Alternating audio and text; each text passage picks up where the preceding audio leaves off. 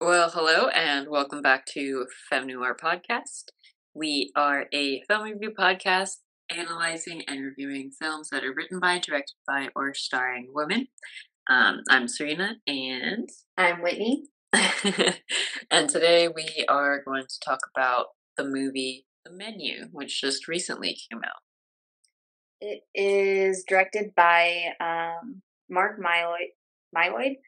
It is a comedy horror thriller. You can watch it currently on HBO Max, and it stars Ralph Fiennes, Anya Taylor-Joy, Nicholas Hoult, and Hong Chow. It's about a young couple who travels to a remote island to eat at an exclusive restaurant where the chef has prepared a lavish menu with some shocking surprises. It's a very good synopsis. What happens? Yeah. It's a Yeah. good synopsis that doesn't give anything away. Yeah. I wish it hinted a bit more, because so this is not a synopsis that I wrote. This is something that I pulled from IMDb, which they use to promote the film. I wish it hinted a little bit more at like how it's more of like a psychological thriller, or Yeah. even just a bit more at the horror aspect of it. Even though it's not too much of a horror, it does have some of those elements in it. Like the psychological thriller, Yeah. weird things happening. Mhm. But you know that if you watch the trailer, Yeah. I think in the trailer they have the whole scene of like, we're absolutely gonna die here. And then the scene of like, you told them it was my birthday, and they're like, it seemed funny about 3 hours ago. I feel like they dropped the ball on marketing this film. A lot of the things that I've seen about the film, because of the trailer mostly, is people thought it was like a movie about cannibalism. Wait, what? Yeah, and there's no cannibalism in the movie. Interesting. Um, It ended up being exactly what I thought it was gonna be. okay, interesting. Yeah. When I watched it, I thought that there might be like a little bit of it, but not as much as other people were talking about. But for the most part, it was what I thought it would be. Yeah, I thought it was just like a, "We invited you all here tonight," and like maybe that there was gonna be like an element of like, oh, somebody here is evil, and like the chef knew and was like exacting his revenge. Like I wasn't expecting as much of the like social commentary, that's for sure. But I enjoyed Oh it. yeah, same. There's so much commentary in this film. I think like I almost want to say like I think it's too smart for me. Cuz like I got a lot of like the most like basic spelled out stuff for you, right? And then I started watching and listening to people like dissect the film a lot more, and I'm like, am I an idiot? Like did I just I wouldn't miss? know what it is, but well, I guess we'll find out. Yeah. But yeah, because I didn't look at things of people talking about the movie. A lot of stuff that actually came up on like my TikTok and like Instagram feed were people talking about how they felt that there were people that were essentially being the people that the movie satirizes Mhm. about the movie. like like this one girl was like, "Yeah, I told someone that I was fine with the movie of The Menu. I had fun watching it and that it was like cool." And they got so mad at me and were like, "You didn't get it." And I was like, that seems a little odd considering that the movie, like the entire point of the movie is that is I like making fun of people like that. Like, Yeah, I think I've also seen that TikTok. you know, just like that's such an interesting like discourse because like watching the movie, I was like I guess when I was watching it, I was kind of like, oh, like I get it. It's not subtle at all. Mhm. And then I guess other people think it is. So I'm not like I was like, oh, it's like very on the nose. Like it's not subtle. Like I think they want you to focus on the on the nose aspect, the stuff that like I originally focused on. mm, And then when we start talking about the breadless bread plate, that I think is where I've got some stuff to say. That part was so Um, funny. yeah, but I think the breadless bread plate ties in all like the on the nose themes and then all like the subtle themes together. And that I think that scene kind of separates a lot of the two people. Either you get the meaning, like I almost feel like that scene either makes the movie, like if you understand the scene, then it makes the movie. If you don't understand the scene, then you're just gonna think it's a good movie and move on with your life. Oh, you're just like, "Oh, okay. Well, that's fun." Yeah, Breadless like I bread. guess in the chef's word, it's like that scene is it determines if you're eating or tasting. That's also kind of the turning point of the movie too, which is Hmm. because like that scene is. I think I literally wrote down. I was like, "This is the turning point," because that's when all of the like weird things start connecting. Like Margot Hmm. doesn't eat, and she's like, "There's no food here." And he's like, "Who are you?" And then that's when Elsa Hmm. says to the rich guys, like, "You'll eat more than you deserve, Yeah, but you'll eat more than you'll." Ugh, you'll eat more than you deserve, but you'll something something. I literally wrote it down. Oh I gosh, don't know yeah. what I'm trying to get. I I literally wrote it. actually had to rewatch that scene a whole lot to like just comprehend what she was trying to say because for some reason my brain didn't want to register it while I was watching it. You'll eat less than you deserve, and more than less than you desire, and more than you deserve. Jesus Christ, why that was so hard to verbalize, my lord. But yeah, I really do like that scene, and I was interested about the fact that like the only news I saw about this movie was just people arguing about it, and I was like, that's such an interesting discourse because I didn't think that there would be anything to argue about with this movie. I was like, it's pretty obvious what it is. Like, even if Yeah. you are getting it on a basic level, like you're still getting the point, and Yeah. like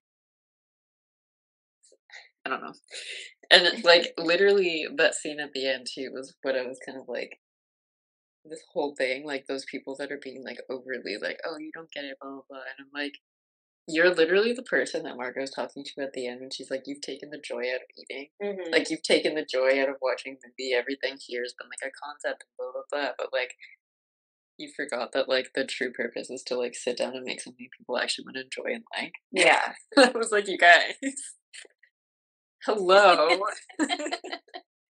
How did you miss this? Yeah.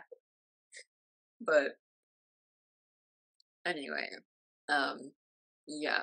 So before we dive into the movie, I will give a brief kind of recap of what we're gonna go over. Um, we've been doing a lot of movie news lately, but to kind of keep it shorter and a little, because our analysis section has gotten a lot longer, we're just gonna skip over the movie news part, and we'll probably do movie news as separate, like their own individual episodes, and they will probably be separate, just for like people like on our Patreon and stuff. So if you are interested in that, then you can check those out when we air them. Um,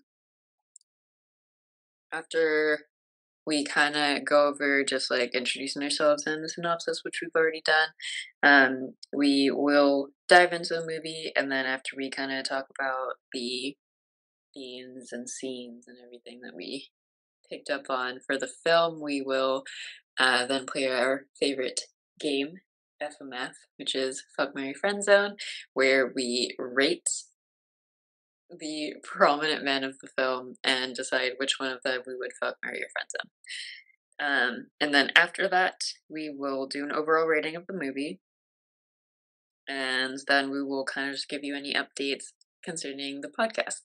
So, yeah, I guess now we can, in fact, dive right into it. So let's go. Opening up immediately for this film is such a great scene, I have to say, Hmm. because we did find the script for this movie. Give me one sec. I'm gonna pull it up. Confession time. I was supposed to read that this morning and I didn't. What's funny is I didn't read the whole thing. I literally just read the opening scene, and I was like, "Wow." I was like, "If I read this whole thing, this will be a 7-hour long Wow. synopsis, like, I podcast episode." yeah, I had to read a lot of scripts for college. Um, so like I feel like I'm fairly fast at reading them, but this one I do want to take like my time reading it. I don't want to just like rush through it to do like a quick compare and contrast. Yeah, I was like, it's like so, there's just so much in the writing. Like, it's just really good. Mhm. To where it would just be such a long friggin', it would be so long just to like dissect to talk about all the things. But I do want to read the first little bit of the script because that first scene was kind of great. So you open from black, there's a nautical bell, foghorns, waves lapping the shore, seagulls. They're standing on a dock. It's a young couple. They're dressed elegantly for a big night out. Margot stares off into the distance, a little bored, and Tyler drums his hands against his leg and his eyes dart around. He's a little panicked. Tyler asks for the time. She just looks at her watch nonchalantly and says, like, it's 6:26. And he goes, oh, shit.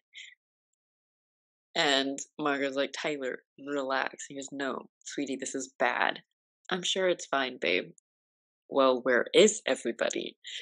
You're positive we're in the right place? Yes, I followed the directions on the website exactly. Okay, well then reset the mood. We've still got 4 minutes. He nods unconvincingly. Margot lights a cigarette. Tyler notices and grimaces. Babe, please don't smoke. It'll kill your palate. Then my palate will die happy. Hey, Margot. This tone stops Margot in her tracks. She looks at him. The mood is suddenly tense. He's dead serious. He goes, tonight is huge, okay? The flavor profiles. It's all super delicate. When you smoke, you ruin your ability to appreciate them. Please. After an edgy silence, Margot stamps out her cigarette. Fine, Jesus. Thank you, Tyler says. The foghorn blows and they basically are about to get on the boat. He goes, thank God. She goes, is everyone gonna fit? He goes, easily. There's only 12 customers. And she goes, a night? How do they turn a profit? 850 a head. That's how. You're fucking joking, right? Come on, let's not ruin this by talking price, yeah? Just go with the flow. Let it be magical. She chuckles and shrugs. Hey, it's your dime. Just that conversation in itself, which is exactly what happens in the movie. Nothing about that was changed. Um, was just kind of great because it kind of sets it up as if they like they kind of hint at the fact that she's not like they are not really together even though they're physically in the same place and like they're talking to each other, but the way that they're talking, like there is like a tension there that you're kind of like, okay, so they don't quite like each other Yeah. that much right now. Like why is she hanging out with him? He's paying for this like crazy thing. Like is it just like she's really trying to like understand him? Like what is it that is about this couple is just slightly off-putting? Mhm. And she goes like, hey, it's your dime, whenever like you wanted to do this, I'm just along for the ride. She does not care that much about this. Yeah. And I think that's like kind of like the perfect way to set it up because you really do kind of get a glimpse of each of their characters Mhm. in just the short conversation. And so the introducing of all the characters is done very well. Um, because like as the people show up, you kind of get like the snippets of their conversations, Yeah. talking to each other. Well, except for the old couple. You don't get full conversations Mhm. per group, like each couple or group. But you hear just enough of all the conversations to form a full picture of who they all are. Yeah, and it's great. Hmm. Um, And it's a great way because the cast is essentially excluding, so just of the patrons, there's yeah, 12 of them. yeah, So it's a really great, fast way to just introduce 12 people, who they are, what they're like, what their personality is, hmm, without spending an excessive amount of time on it. yeah. Because like, could you imagine? No, if they gave I would have been so bored. Just like, please stop introducing these yeah, characters. if they well, so Suicide Squad had a really big cast, and I they if even if they had for Suicide Squad cut that down to like 5 minutes per person just to introduce them, Mm, it still would have been a good portion of that film. As it is, I think yeah, it's almost like half the film that yeah, they're introducing that cast. it's still But too with much. but with this film, 12 people, it only takes them about maybe 15 to 20 minutes. And while they're doing all that, they're setting up so many other aspects of the film Yeah, that it doesn't feel like they just are continually trying to introduce who all these people yeah. are. Because when they enter the boat, the old couple just gets on immediately. They don't interact with anybody and they aren't even talking to each other, which in itself is kind of its own thing because of them not talking to anybody. You're immediately kind of like, okay, so they're gonna be kind of standoffish. Yeah. I think the first people we see after or we get a glimpse of is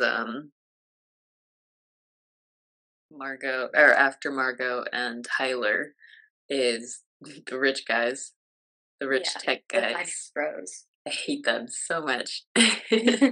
As they get on the boat, they're already like being kind of rowdy. Yeah, it's not even a client dinner. Like we're gonna play so much for their name, me. Yeah. It's just like, Jesus, shut up. And then I think Tyler even makes a comment where he's like,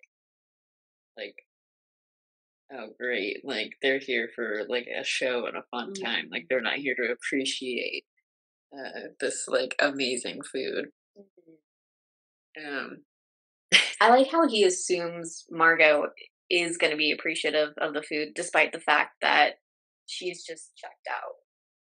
it's funny because yeah, he assumes like that they're on the same page, even though every 5 seconds after anything about the food or like eating it, he like immediately stops to explain to her how Yeah, the food works. yeah, Like, no, you don't understand. It's because of this that it's so good. And she's like, really? He's like, yes. mm, yeah. He's the film bro of food. um, that is the perfect way to describe him. Oh man. Like literally the scene with the bread when he goes, "It's a concept, you don't get it." And she's like, "I understand that it's a concept. I just think it's stupid." Yeah, exactly. I was like, "Oh my god, amazing."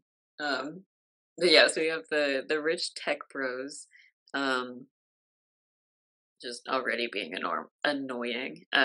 The food critics walk in and they're just saying really big words that mean absolutely nothing, which I think is funny. And then Tyler notices and he's like, "Oh my god, those are like some great food critics." And she's like, "Oh wow, so interesting." Um, and then they're on the boat now, and uh, the movie star walks in with. His assistant. I know I said like assistant slash manager. I wasn't sure what role she actually played. I feel like it was his assistant just because when she tried to like hand over all of like his house keys Yeah, I and was like, stuff. "Why do you have all of these things?" Yeah, that felt more like an assistant who like helps manage his life and not Yeah, like a manager or an agent. yeah. I wasn't. I like legitimately was unsure. I was like, maybe she does both. So I just put both down. But she so they both walk in. He mimics a pirate voice and says like, "Ahoy, me hearties," and everyone just kind of looks at him. They're like, and he's like, "Get it? Because it's a boat." And they're just like, "Yeah, we know we're on a boat, dude." And he's like, "Okay, jeez, I was just trying to like have fun, but whatever." And then I think they sit down, and this is like one of the first like foods that they eat, right? Is the The oysters. oyster, yeah. And, like, she just kinda eats it, and he, like, immediately goes, like, "Oh my god, it's laughable. It's just so good, like, I can't even believe like, it's insane. It's just absolutely like, I can't." Mhm. And then he explains and uses the word mouthfeel, and she's like, "Please don't use the word It's a mouthfeel." disgusting word. And he goes, "Mouthfeel." Yeah. It is a disgusting word, I agree. Um, so, yeah, this is basically I think when Oh, yeah, as that's happening, like, right as they're being given their oysters, um, the tech bros are talking about the movie star, and they're like, "OMG, it's an actual famous person." They're like, "Really? An FP?" And they're like, "Well, kinda. He's less F, more P. He was more F in the, like, '90s or something, like, Yeah. Yeah. 1989." And they're like, "Hey, it's still a person that is, like, more famous than you," and they're just arguing with each other, and I don't know why they use the terms FP, like, I it is still in the I script too. yeah. And I was like, "That's so stupid the way they have to." Yeah. But, like, at the same time, like, I feel like that's exactly something that It those is, it is. guys would do. It really is. Oh god. Fun little fact too, that character, George, the actor, Mhm. was originally supposed to be played by Daniel Radcliffe, and the movie that they were gonna reference was going to be I, Frankenstein. Yeah, so then they eat the thing, he's annoying about it, she's like, "Okay, fun." And then they finally get off the boat, Mhm. and they're, like, going through their checklist, and then like, this is when we, the audience, first learn that Margot's not originally on the guest list, like, it was supposed to be somebody else. And they're like, "Hello," and you are, and she's like, "Oh, I'm Margot," and they're like, "Margot who?" And she's like, "Margot?" And they're like, "Okay, so you're not Mrs. Westerveld?" And she's like, "No." And they're like, "Okay, you'll just take over Mrs. Westerveld's, like, seat then." And she's like, "Okay." I don't know why that was such a big deal, but okay. Yeah. Which, of course, kinda, like, leads into the tension of, like, why is that so important? Because it shouldn't really be, but for the specific dinner, it is. Well, and it further explains just the dynamic between Margot and Tyler and, like, why they are, so, like, separated from each other despite physically being together. Yeah, because now you're kind of like, my impression from that was like, "Oh, they must be, like, a newer couple." Yeah. And, like, obviously, this was something he wanted to do before, and now that they're dating, like, she's kinda like, "Oh, I have to go because he was gonna do it." Like, almost like a pity thing. Yeah, yeah. Like, I'm trying to support you and your interests type of thing. Yeah, like, "Oh, we'll get to know each other on this trip," which Uh-huh. well, yeah, so they get off the boat, they're given the tour. There's a lot of things about the tour just in general where I think it's really fun because of how outrageous everything is, juxtaposed with Mhm. everyone reacting to how outrageous it is. And Yeah. so, like, some people are like, "Oh my god, this is crazy, you're joking, right?" And then other people are like, "This is absolutely, like, essential Mhm. to how great these people are at making food and being dedicated to their craft." Yeah. How all artists must suffer, despite Yeah. the fact that they're, like, literally walking around essentially a prison and just being like, "Oh my gosh, this is so amazing. This And is it's, so like, deserted, like, the shot where she literally says, like, she says something about, like, the green, like, agriculture, and Mhm. the shot as she's saying it is just the dead trees in the ocean. Yeah. I was like, "That is absolutely hilarious." She takes him to the smokehouse, Oh, yeah. the Nordic smokehouse, and is like, "This is where we cure our meat for specifically a certain number of days." I think it's, like, 354. Oh, I was gonna say 186, but an insane amount of time. Yeah, Yeah. and then the guy's like, "Oh, well, what would happen if it was, like, Aged 1 day later than it's yeah, supposed to, yeah. 53?" And she goes he's like, "Would it be like the end of the world or something?" Like, joking, like, mocking her and her trade, to which she responds, and honestly, a very, like, I would say acceptable Yeah. reaction would to Well, be, it's like "This is my trade, and you're making fun of me to my face, so I'm gonna yeah, be very uncomfy condescending. to you." Yeah. She says, like, "Loud-ass motorcycle." Hello. She says, "Well, if we were to feed this food to a person a day earlier, then would be some of the, like, A day later, uh, then yeah, essentially, like, the bacteria would get into the spinal fluid and kill the it's like person. the blood sugar would Yeah. be dead within a few hours." So, yes, it would be like the end of the world. And they're just like, "Okay, what the fuck?" And other people are kind of laughing at their expense, which I think is fun. So, yeah, and then I think they show them, like, the living quarters, and they're like, "Oh my god, you live here?" they're like, yes, we live here. And he goes, do you do you ever get burned out? And she's like, I'm sorry, burned out? And he's like, yeah, like just tired of doing the same thing every day. And she's like, we never burn anything unless it's by design to make delicious. Hmm. Which is a nice. It's actually a nice foreshadowing too for what happens at the end of the film. Exactly. I was like, I love that. Um and then so yeah, they do all of the like tour of all of the facilities and they finally make it to the dining room. They have their assigned seats and then I love that, like, as they show like, they introduce you to, like, the kitchen and, like, the chefs all doing their thing. It's very, like, Food Network cinematography, which I just thought was absolutely funny because Yeah. regardless of what the course is and how absurd it gets, they continue throughout the Oh film yeah. to just insert, like, really cinematic shots of, like, the food and the plating, and it was so funny. Um, so yeah, that's all happening, and then she basically says, like, we do have a rule though, you're not allowed to photograph any of the dishes. Um, I think Tyler walks up, which ends up being referenced later.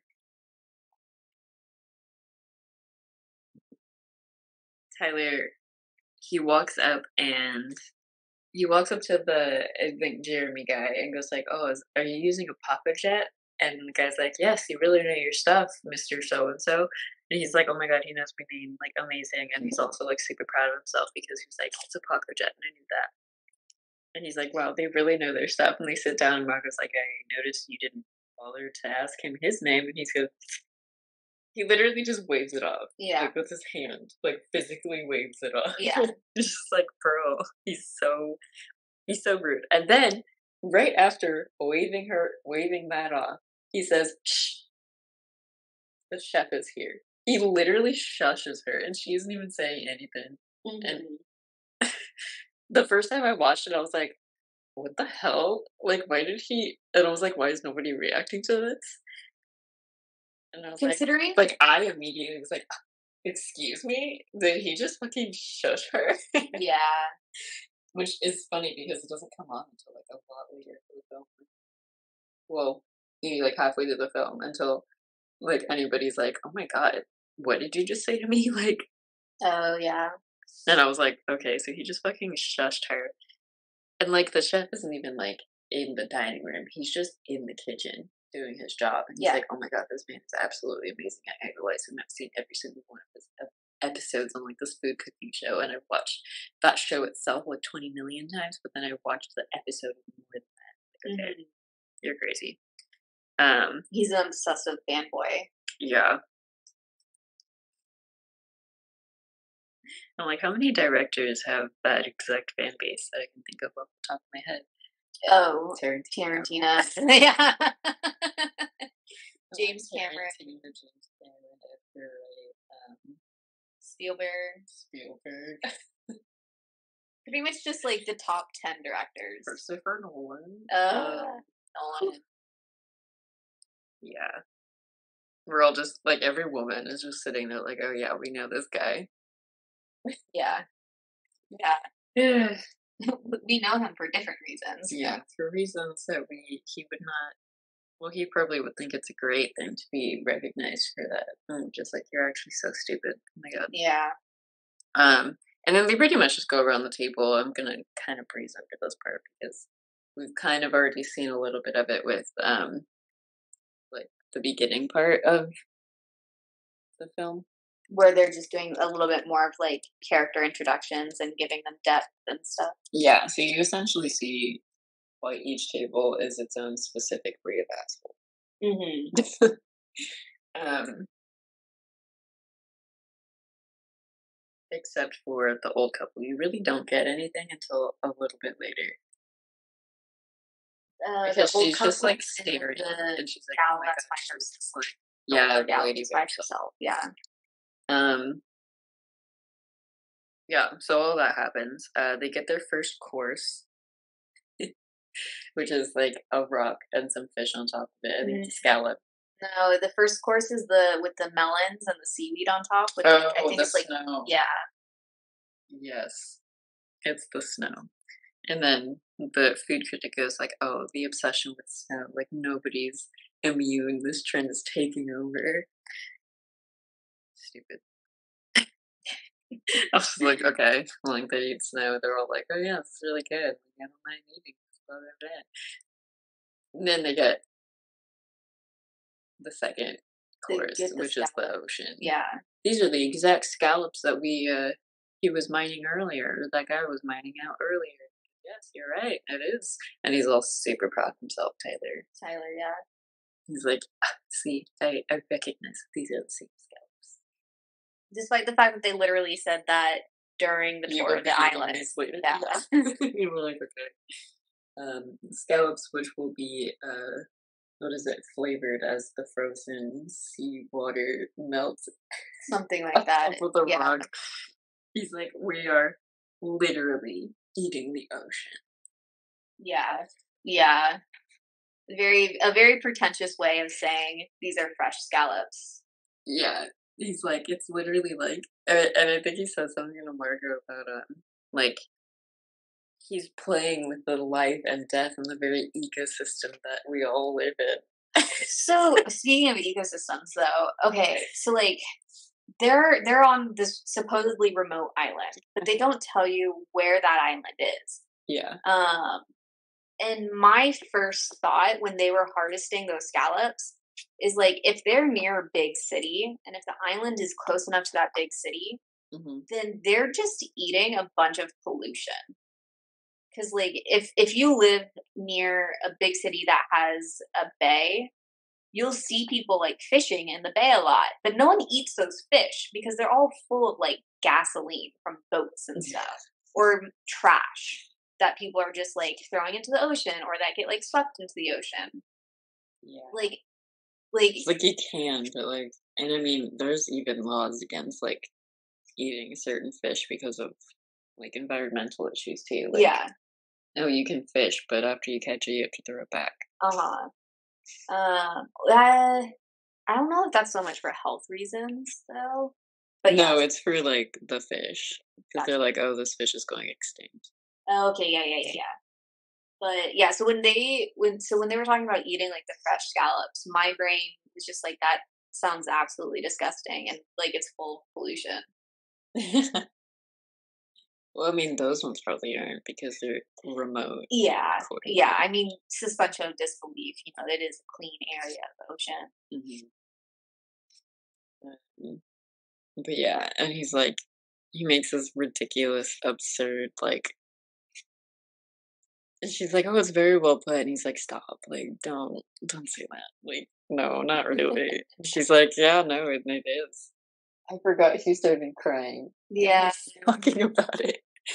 He's like, "It's all just so moving. It's so beautiful." That's so funny. That was I didn't like that scene. Like I understand why they put it in there. I was like, "This man, Yeah. It was too cringy for me. so stupid."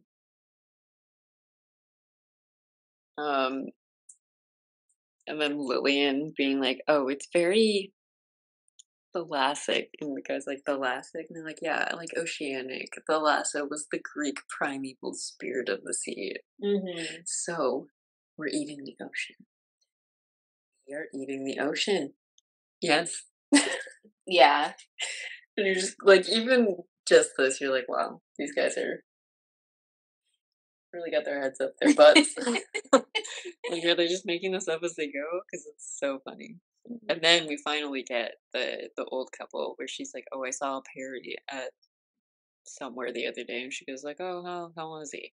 "Oh, Perry," and the like such a boring conversation, like very much the light of their romance has died. Mhm. The tech bros are being douchey about the food. They're like, "Oh yeah, some plants, wonderful. We love we love eating like an otter. It's great." Um, yeah, It's the whole like, oh, if I'm a dick, then I'll be cool. I want people to think I'm cool, so I need to be as big of a dick as possible type of feeling. yeah. Oh, and we also find out the movie star and his assistant, I think.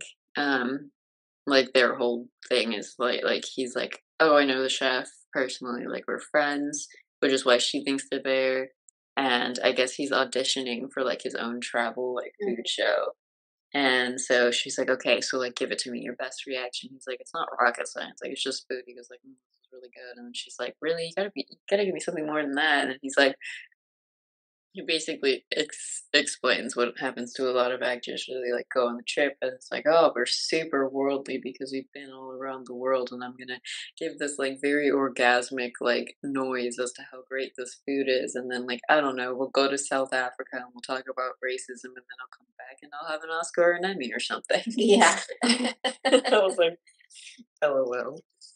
Unfortunately, that is very true as to Mhm. how often that happens. Um, So yeah, that's kind of like that's what I want to say is the first 30 minutes of the movie, essentially. Yeah.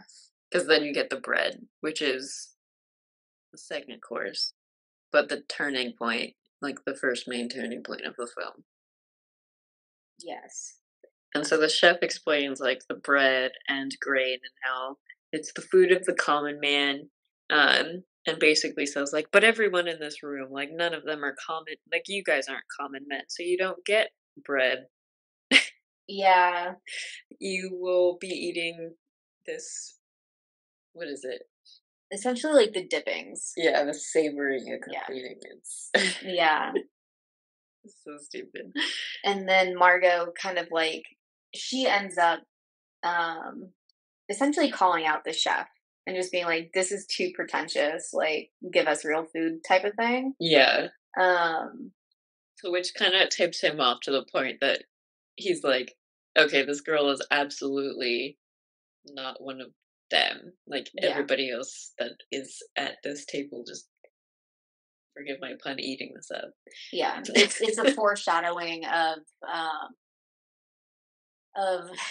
I think he called it the givers and the takers. Yeah, or like you're an eater. Yeah.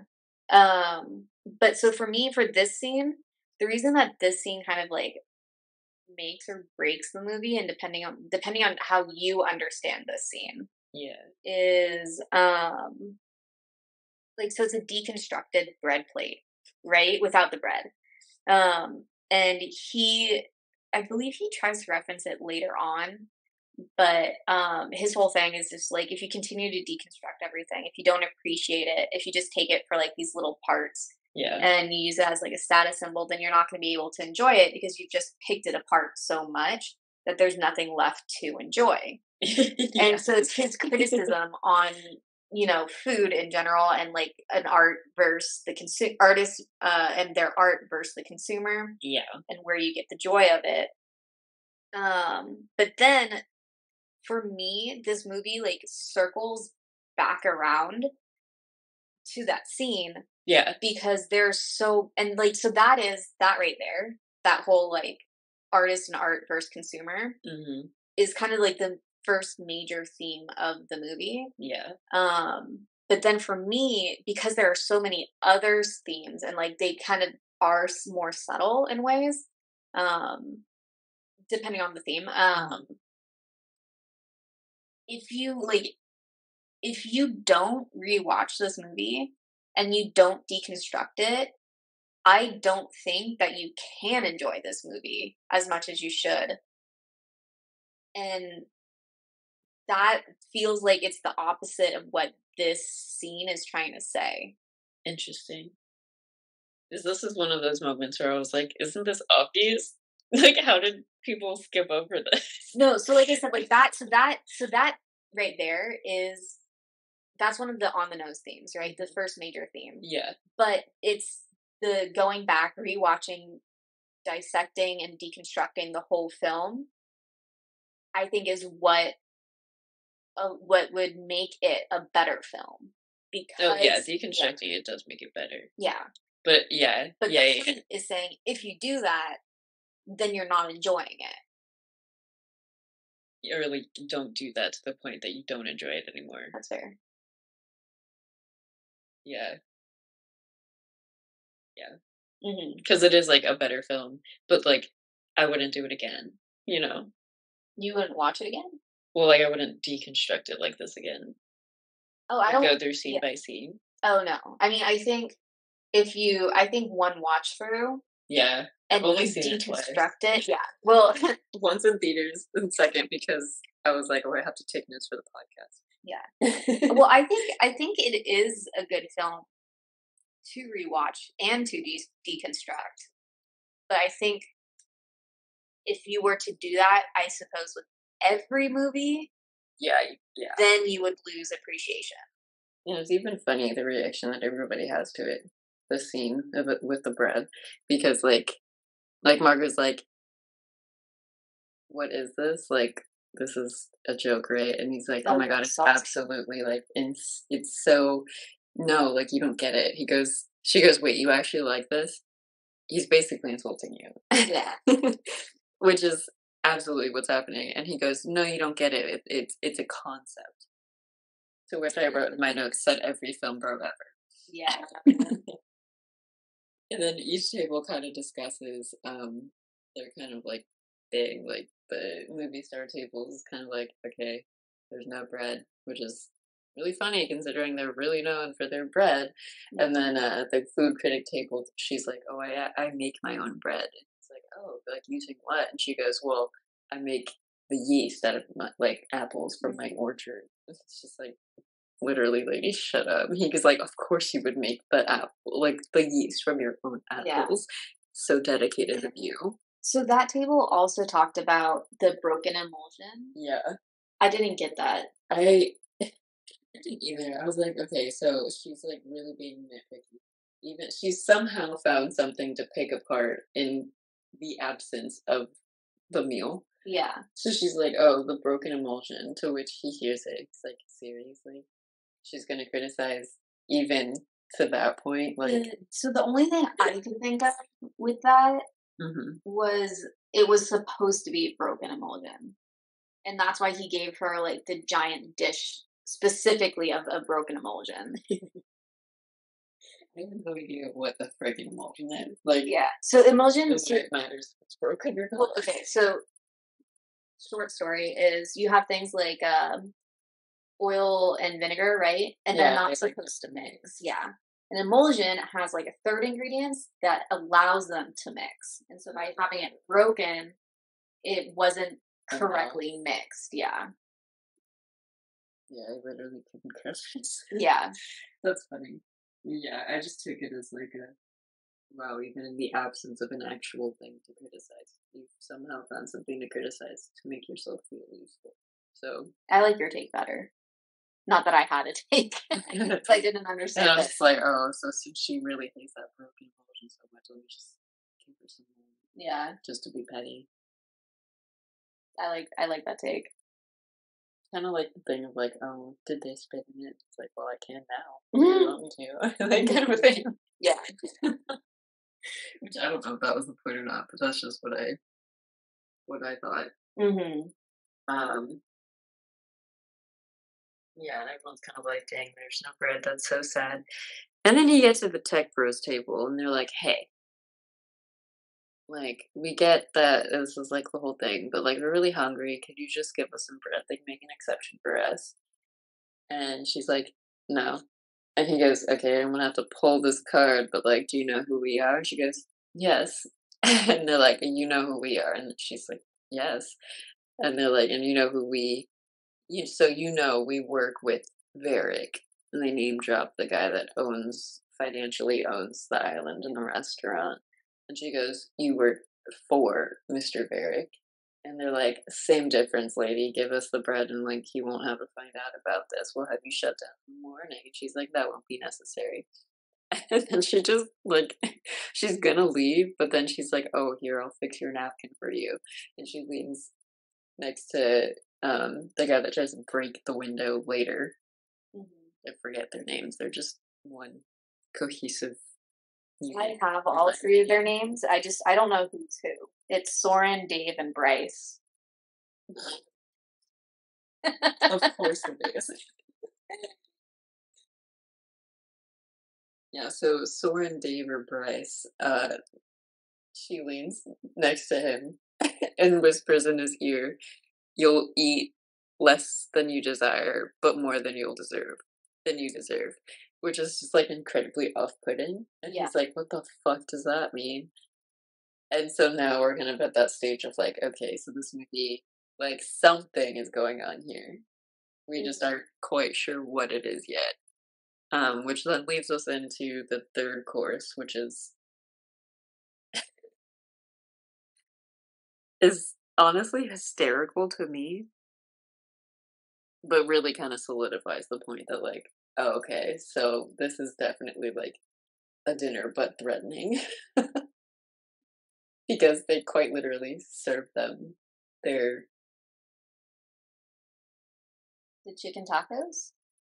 yeah with Yeah. the tortillas. They quite literally serve them their like Oh, I totally downfalls. forgot about the tortillas. I'm not gonna lie.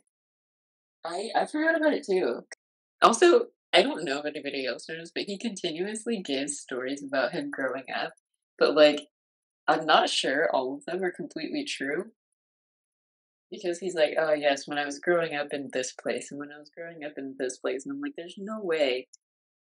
Like this timeline doesn't make sense." I didn't question that at all because the way that it made it, the way that the story ended up playing out for me was he grew up very poor and it was like a rags to riches type of story. Yeah, Especially considering he started on like a roadside burger flipping place. yeah. And it's like I hate it. I hate everything about cooking in my life and what it's become. Yeah. And I'm gonna not only murder myself and the monster I've become because of how meticulous I've been this whole time, but also every single person that was critical into making this Hmm. monster that I am today. Third course, memory. Oh yeah, so we find out that the lady sitting by herself at the table is his mom, Hmm. and she is pretty much drunk the whole night. Yeah. um, he goes like, "Oh, I hope that this will evoke your memory," and then serves them the tortillas, and each table has something to do with like the reason of them being Yeah. there. So now that we know who that lady is and kind of like the reason why she's there, I think this is when we kind of get a fuller grasp of one of like for me was a more subtle theme, which is that each of the tables represents a different deadly sin. Mm, Because you've got greed with the tech bros, and then you've got gluttony with Tyler being like the fanboy who just like can't wait to try this food and has to have the food. And then you've got lust with Richard, the old man in the couple who is cheating. yes, this is the first time that the wife finds out about it. Yeah. And then you've got envy with the washed up actor who's name dropping everyone and he wants to be more and he's trying to get his name back into the limelight. Yeah. Then you've got pride with the food critic, Oh yeah. Lillian and Ted, and she thinks that this is all done for her, and it's a whole. Okay, I am This slightly. is all done for our benefit. Yeah, I'm jumping ahead slightly. We'll come to it, but Mhm. she mentions that this whole thing is a show Yeah, just for them. which is insane. Yeah, and then you've got the mom who's sloth because she just sat back and let the abusive dad be an abusive dad. Mhm. And then lastly, instead of having it as a table, um, but it's um, Chef Slowick, and I guess all the rest of his chefs are all wrath Mhm. because they end up um, having a fun little surprise for everyone at the end. Yeah, like the whole thing even is like wrapped around their own wrath. Yeah. Yeah. Yeah, so you kind of see every table, and then you come back to Tyler's table, and oh yeah, this is when she finally like reacts to everything he's being a dick about. Because she goes like, "Oh, dude, like Tyler, if you don't like it," he's like, "Oh, these are just pictures of me. I shouldn't have done it." Like he probably thinks I'm like a horrible person now. I have to do something and get back in his good graces. And she's like, "Dude, literally, like if you don't like the food, just send it back." And so she's about to go and send it back. She like raises her hand, and then he like snaps at her. He goes, Yeah. And she goes, "Did you just fucking snap at me?" Yeah, that pissed me off. It pissed me off too. I was like, I said the exact thing that she said, Mhm. and like at the same time. So I was like, oh. Um, and then he's like, "Yeah, I did, like, because you're being a child right now." And she goes, "What did you just call me?" And he goes, like, "A child," because that's what you're acting like. Yeah. And then she's like, "You need to apologize to me right now." And then he says something about like you're being a child, something about like it shouldn't even matter because or like you need to be acting better. Like I brought you here. This Well, is I'm my paying thing. for this. I'm Yeah. paying for it. So like, shut up and eat. And she's like, you need to apologize to me right now. Um, she slapped him at this point. Mm, no, She slaps him after. she slaps him after Chef Slowick pulls her into the kitchen for the first time. Hmm. So she goes off to the bathroom. She literally is trying to escape through a window. No, And the chef walks in. Well, she's trying to open yeah, the window. yeah. So I honestly first watch I agreed she was trying to escape through it, but then She's also trying to smoke. yeah, the second time I don't know, to be honest. I honestly don't know if she was trying to escape or if she was just trying to open it for a smoke break. Mm. He walks in and is like, "Okay, seriously, they're like, who are you?" And she's like, "Literally, my name is Margot." And he's like, "You're not supposed to be here." Which essentially is just like, what? The third time now that we're just like, why is it so important that she's Yeah, like here instead of this other person? the buildup of something being wrong. And so now we're just kind of like, okay, for sure this is odd. I'm like, why is he obsessed with her? And then he's like you're not eating any of the food. She's like, I'm not really that hungry. And he's like, seriously, like, why are you here? Like, what is it about you that makes you like not want to eat it and like all of that stuff? And so now we're literally only 40 minutes into the movie. Hmm. I checked the time. Which is when they introduce the fourth course, the mess, Yeah. which is shocking for everybody.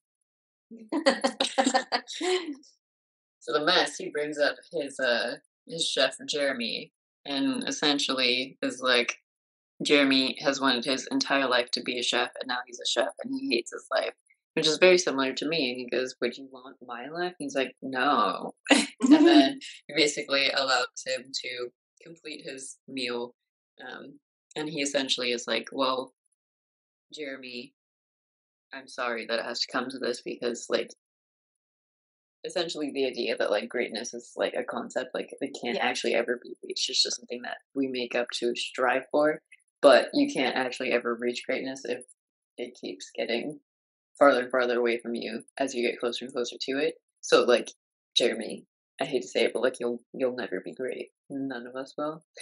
um and because of that, Jeremy has presented this meal, the mess, which I think is kind of I thought it was I thought it was funny that they put down the like tarp, like not for his body, but I think it was funny that they put down like garnish and like herbs like on the tarp. Did they? Yeah, like they put like rosemary. I the only thing I remember is they put the tarp up and then you understood like why it was there Hmm. because he blew his brains out. Yeah. And they didn't want the blood, getting back to the kitchen on the food. And my whole thought process was like, okay, I understand that they protected the kitchen and the food, but there's still blood on the ground, and that still seems unsanitary. Well, no, because they had a tarp underneath him standing up. So when his body fell, he Yeah. fell on top of the garnishes, and it was part of the plating. I honestly feel like I must have watched a different scene. Not that I did, but the way that I remember it was not that way. It's like that's so messed up That's so funny Yeah. because they're like the mess. R.I.P. Jamie Loden. Yeah. I love like little card that comes up. Mhm. Um, and then of course they give you actual food, which is like Mhm. meat and bones and potatoes and carrots and like a Mhm. beef dish or something, whatever I don't want to pronounce it. Jous. And they're like, wow, this is like really good. And then of course there's people that are like, my God, this man just killed himself. Like Mhm. they're screaming and crying, throwing up. And then I think it's at this point, this is when the food critic Lillian is She just like, starts laughing. yeah, because she's like, oh, it's just a show. This is all for us. Like, this isn't real. Yeah, and she's like, this is absolutely spectacular theater. Yeah. And people are like, I don't know, lady. This man just like shot himself. Like his brains are right there. Like we Yeah. just have to look at this. He's got a squid behind his head or something like that. Yeah, they're like, maybe it's like a little pack. Uh-huh. And then this is kind of when we find out that like they're all also stuck there. Like nobody can Mhm. leave because I think the old man's like, I'm gonna leave and get help. The man that's cheating on his wife, but the wife is just now maybe found out about, maybe hasn't solidified. But as he tries to leave, he says he's gonna handle it with his own hands, which is stupid. Elsa goes, okay, well, which hand then? Or shall we choose for you? Mhm. She looks at Shap, nods, and she goes, okay, the left hand, ring finger. And then they just cut his finger off. Yeah. Which is symbolic because he's a cheater and they cut off the finger with the ring ring. on it. And they give the ring back to the wife. Yeah. He's just like crying and screaming on the ground, and now everyone's like really scared. They're like, we'll do exactly what we're told. This is crazy. Oh my God, what did we just sign up for? Mm-hmm. And then after this point, Chef calls Margot into the kitchen to find out who she is, and is like, "Are you with us? Or are you with them?" And she's like, "What?" And he's like, "Are you an eater or a taker?" Like everything about this night has been meticulously planned, and you were not part of this plan. So you have to just you have 15 minutes to decide: are you with them? Or are you with us? And this is when we, the audience, find out everyone's going to die tonight. So then she walks back and slaps Tyler on the face. Um, I I don't get the line. Are you with us? Or are you with them? Or are you with us? Because like at first, like right at that moment, you kind of like get the idea that like something really sinister is going to go on. That not every guest is probably going to make it out of this alive, Mm-hmm. and the best people to be with are going to be the chefs, right? She even says like she says something about like, oh, this is arbitrary, and then he's like, nothing is arbitrary. Either you are like, what is it? He says you can either die with those who give or die with those that take. Okay. And then she like walks off because he's like, your timer started. And then she slaps Tyler.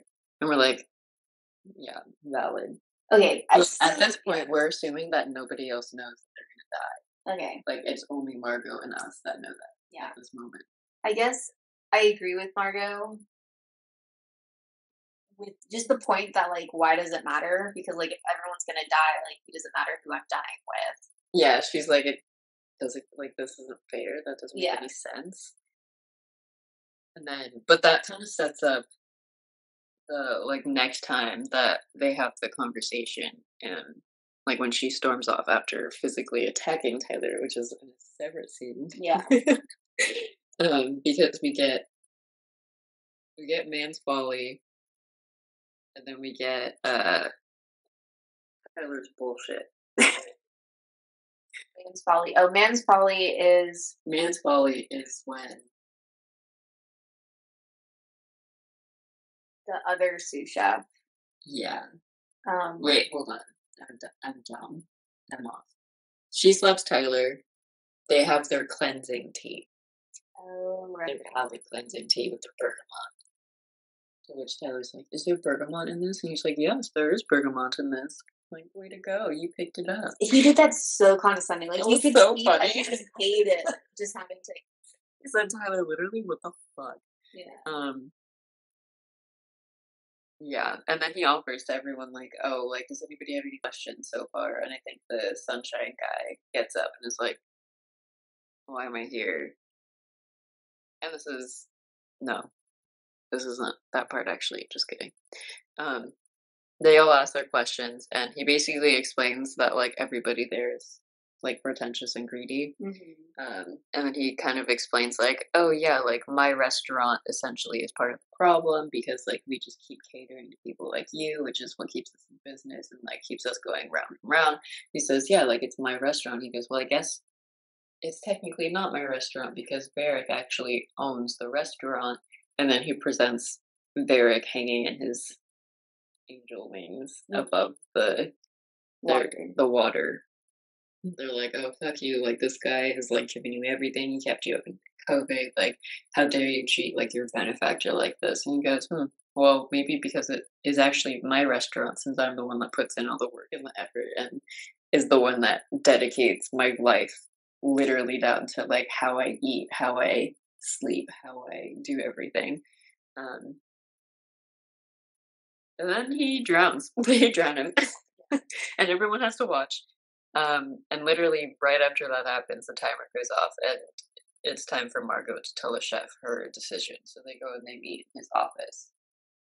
And this is where we find out that the chef is like, I knew from the start that you weren't one of them because like you were questioning things, you were like, this is an insult to these people. Like you picked up on it.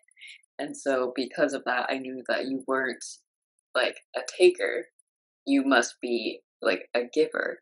And so if you are a giver, like what was your like you must work in like a service position. Like what is your service? And we find out that she's basically an escort and that she like Knows Richard. she knows Richard, the cheating guy, and that's why they've kind of been exchanging glances. And he's like, "Why do you keep like looking at him? Like, what is it about him that makes you uncomfortable?" And she's like, well, I wasn't expecting to see him here, like, obviously. And then also tells apart that, like, she, is just, like, taken advantage of a lot. And that in that specific circumstance, she says that he basically told her to, like, maintain eye contact and tell him how great he is while he jerked off. But then the part that got her was that he wanted her to tell him like he loved her and was proud of or that she loved him and was proud of him and that she would go by his daughter's name. Just Yeah. Yeah.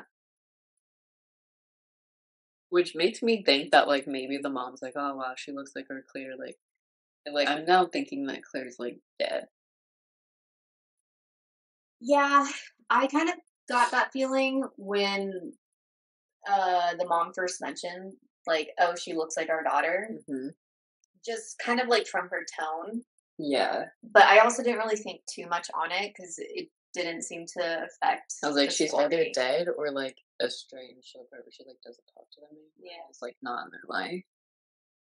Only because he's so like off put, but she's nothing like her Claire. Like I don't know what you're talking about. Shut up, lady. Yeah, but now we find out the uncomfortableness came from the fact that he was seeing her while she pretended to be his daughter. Yeah. And that he's seen other women Yeah. and probably did the same to them too. Yeah. Hence the woman in the picture. And probably also took advantage of his daughter. In Yeah. appropriate ways. Probably. And so they kind of bond over this like we both work in a service position. Like, do you like what you like serve? I think is the Do you like what you do? yeah. He uses some term. I can't remember what it is, but it's like basically like, do you like the service that you provide, or do you like doing that? And she's like, oh, I used to, but like not so much anymore. Like I just do it because I have to survive. And that's kind of like the understanding of he's like, yeah, I don't like doing what I do anymore either. But you're right. Like I used to like doing it. Yeah. Um, And I think that right there created the start of the emotional bond that will be coming up later.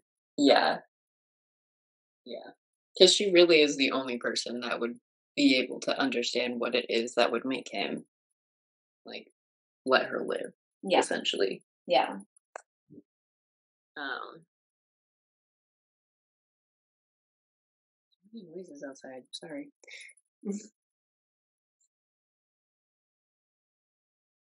Okay.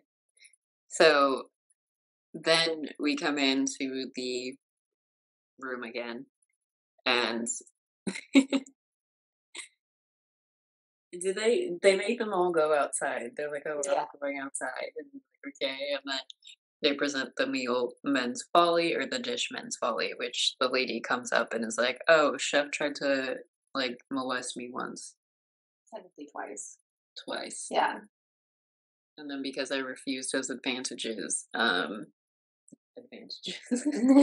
Because I refused his advances, he just decided to pretend I didn't exist and ignored me and didn't talk to me for like 6 months. Yeah. So yeah, 8 months, like a really long time, and is like because he can just do that. Um, yeah. And so basically, she presents this dish that is she gets a little bit of revenge. She gets to stab him in the leg with the scissors Mhm. because that is what he did to his father. Um, and now every man at the table will have to run and hide, and then will be chased by. It's not a chef; it's one of like staff members. They'll be chased by the staff members, which is just so funny.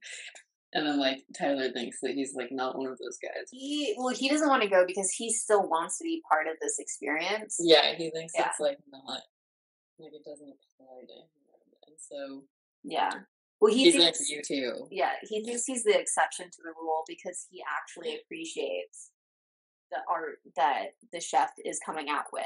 which is kinda, like, equivalent to me of those men that are like, "I can't be against women, like, I'm a feminist, like, I have a mother, I have a So why sister, can't like, you I know a Yeah. woman. I appreciate women, that couldn't Yeah. be me, not me." Mhm.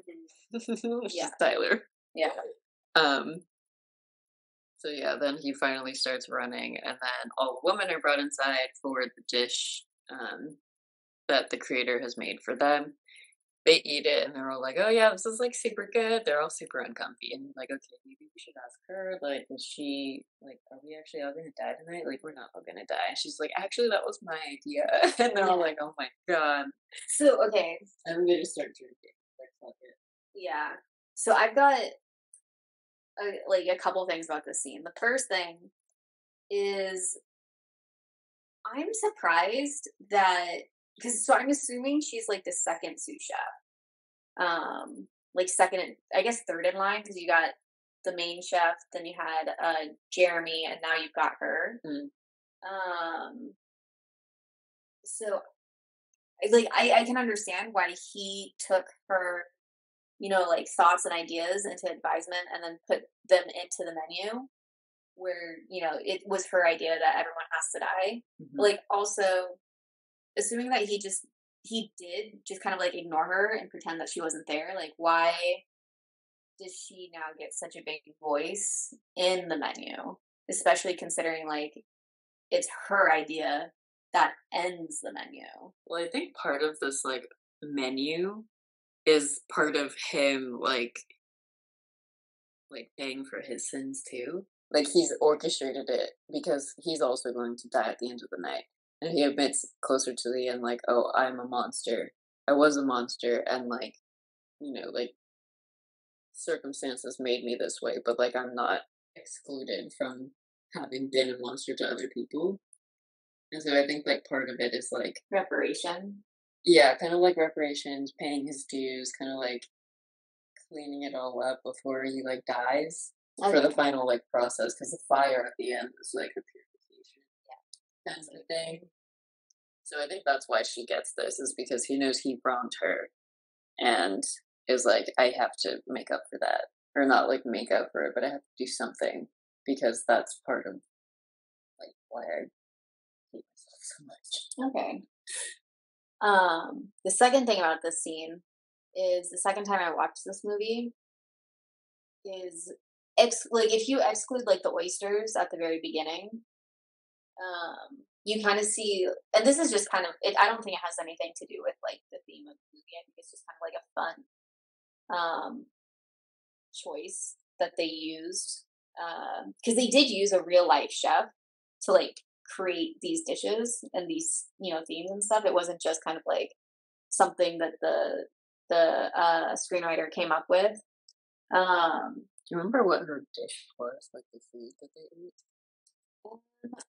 To be honest, I don't know if there was one aside from what the Well, because the printer got. women eat. Do they? Yeah, they eat something because they're all like, "Oh, it's good. It's really good." It's like, yeah, you did a great job here. Like they're just trying not to die, but Yeah. like it is like a thing. I kind of remember. I just can't. That they did eat something. I don't know what it was. But if you look at the themes, kind of all the food, you've got that first dish, the that snow dish with the melon. And like for me, like that's like the first beginning stages of life, right? You've got like these little I don't want to call them bacteria, but you've got like these like small tiny little organisms. And then you get the second dish, which is like the next step of evolution with the fish and the ocean and the scallop. And then after that, you've got the chicken taco. Mm-hmm. No, sorry, you've got the bread plate. And so like now man can cook. And so like now as man is evolving and cooking, like they make bread first, and bread is the staple of civilization. Then you've got the chicken taco, which is, now man's palate is expanding even more, and you've got meat added into the diet. And from there, you've got the mess, which in the next step of evolution, I'm assuming represents like war and violence and like the start of civilization, maybe. And then finally, you've got man's folly, and it's like the evolution of like morals and ethics, kind of like maybe like the finalization of civilization, but it's like nothing that I've thought too hard on. Mostly, that's just me and my toxic trait of writing down incomplete thoughts and trying to run with them.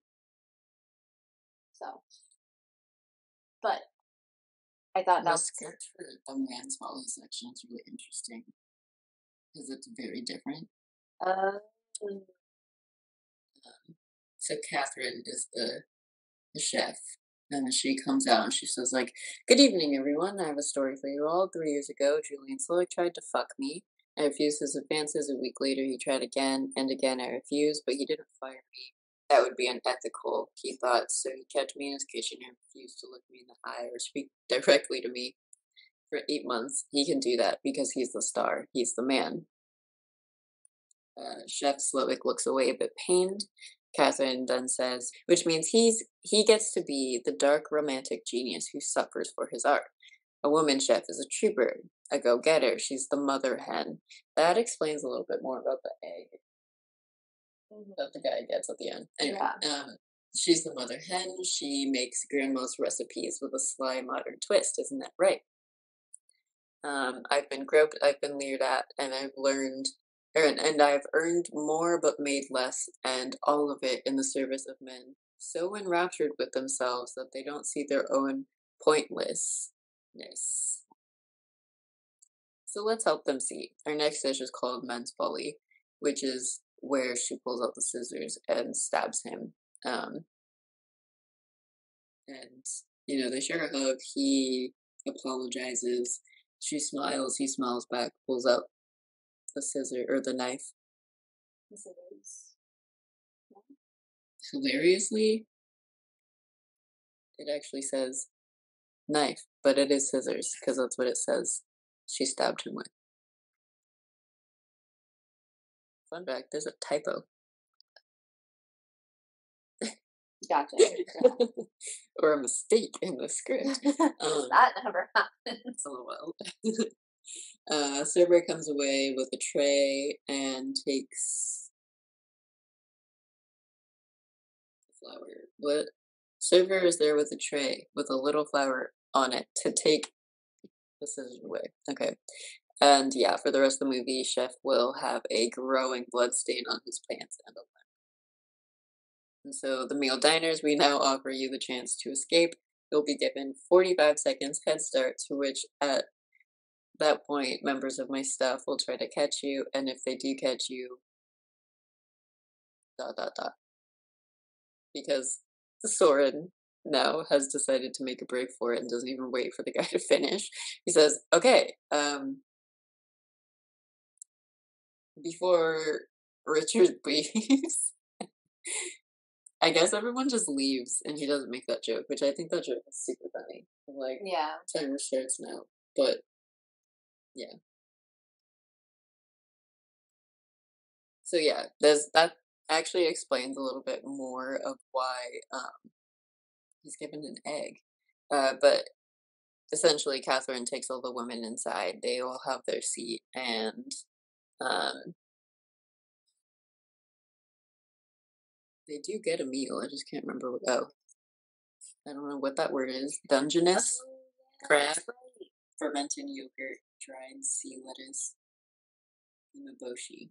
Mm-hmm. Oh, because Felicity calls it. Umeboshi, yeah. I forgot about this one. And like everyone's just kind of eating there, like in silence. They're all like terrified, and then they're like, "Oh, it's so good, really good," and awkwardly eating it. Mm-hmm. Yeah.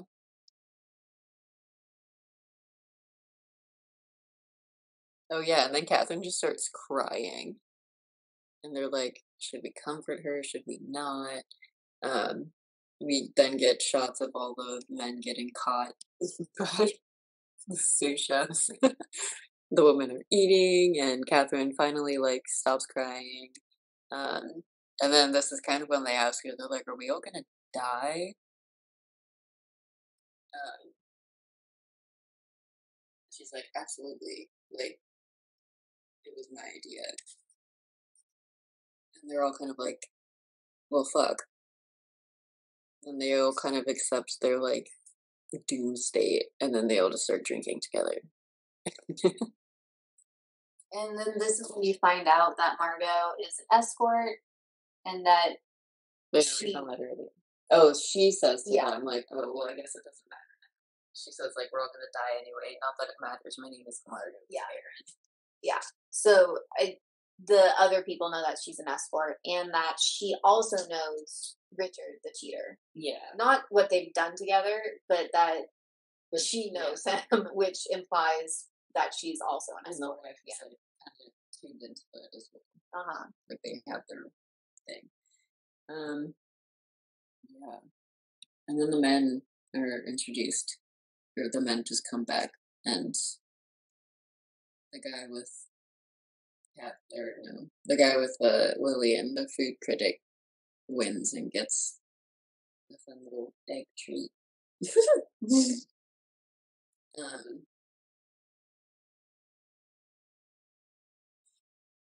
so yeah, now now all the men have come back. They're kind of trying to like not be super confused. They're not like confused, but they're just like, what the frick is going on? But they're also trying not to like aggravate anyone. Yeah. And then they all kind of start confessing to each other. Well, the women start confessing to the men because now they know for a fact that they are going to die. Like it is in stone, written on the wall. They're gonna die. Felicity is the assistant slash manager, and she goes like, "Oh, I've been stealing from you," and he's like, I wrote a bad recommendation to no. Sony, and she goes, "I know you CC'd me on it." Yeah, that was one of my favorite moments of comedy where she's like, "I've been stealing from you," and he's like, "I know." She's like, "I know you know," and then he said, "I wrote a bad recommendation to Sony," and she's like, "I know you CC'd me on it." So funny. Yeah. Um, God, it was great. And then the chef comes in and he apologizes to everyone. And he's like, "I have to apologize. This wasn't part of the menu, but we were making a slight change. I don't normally do this."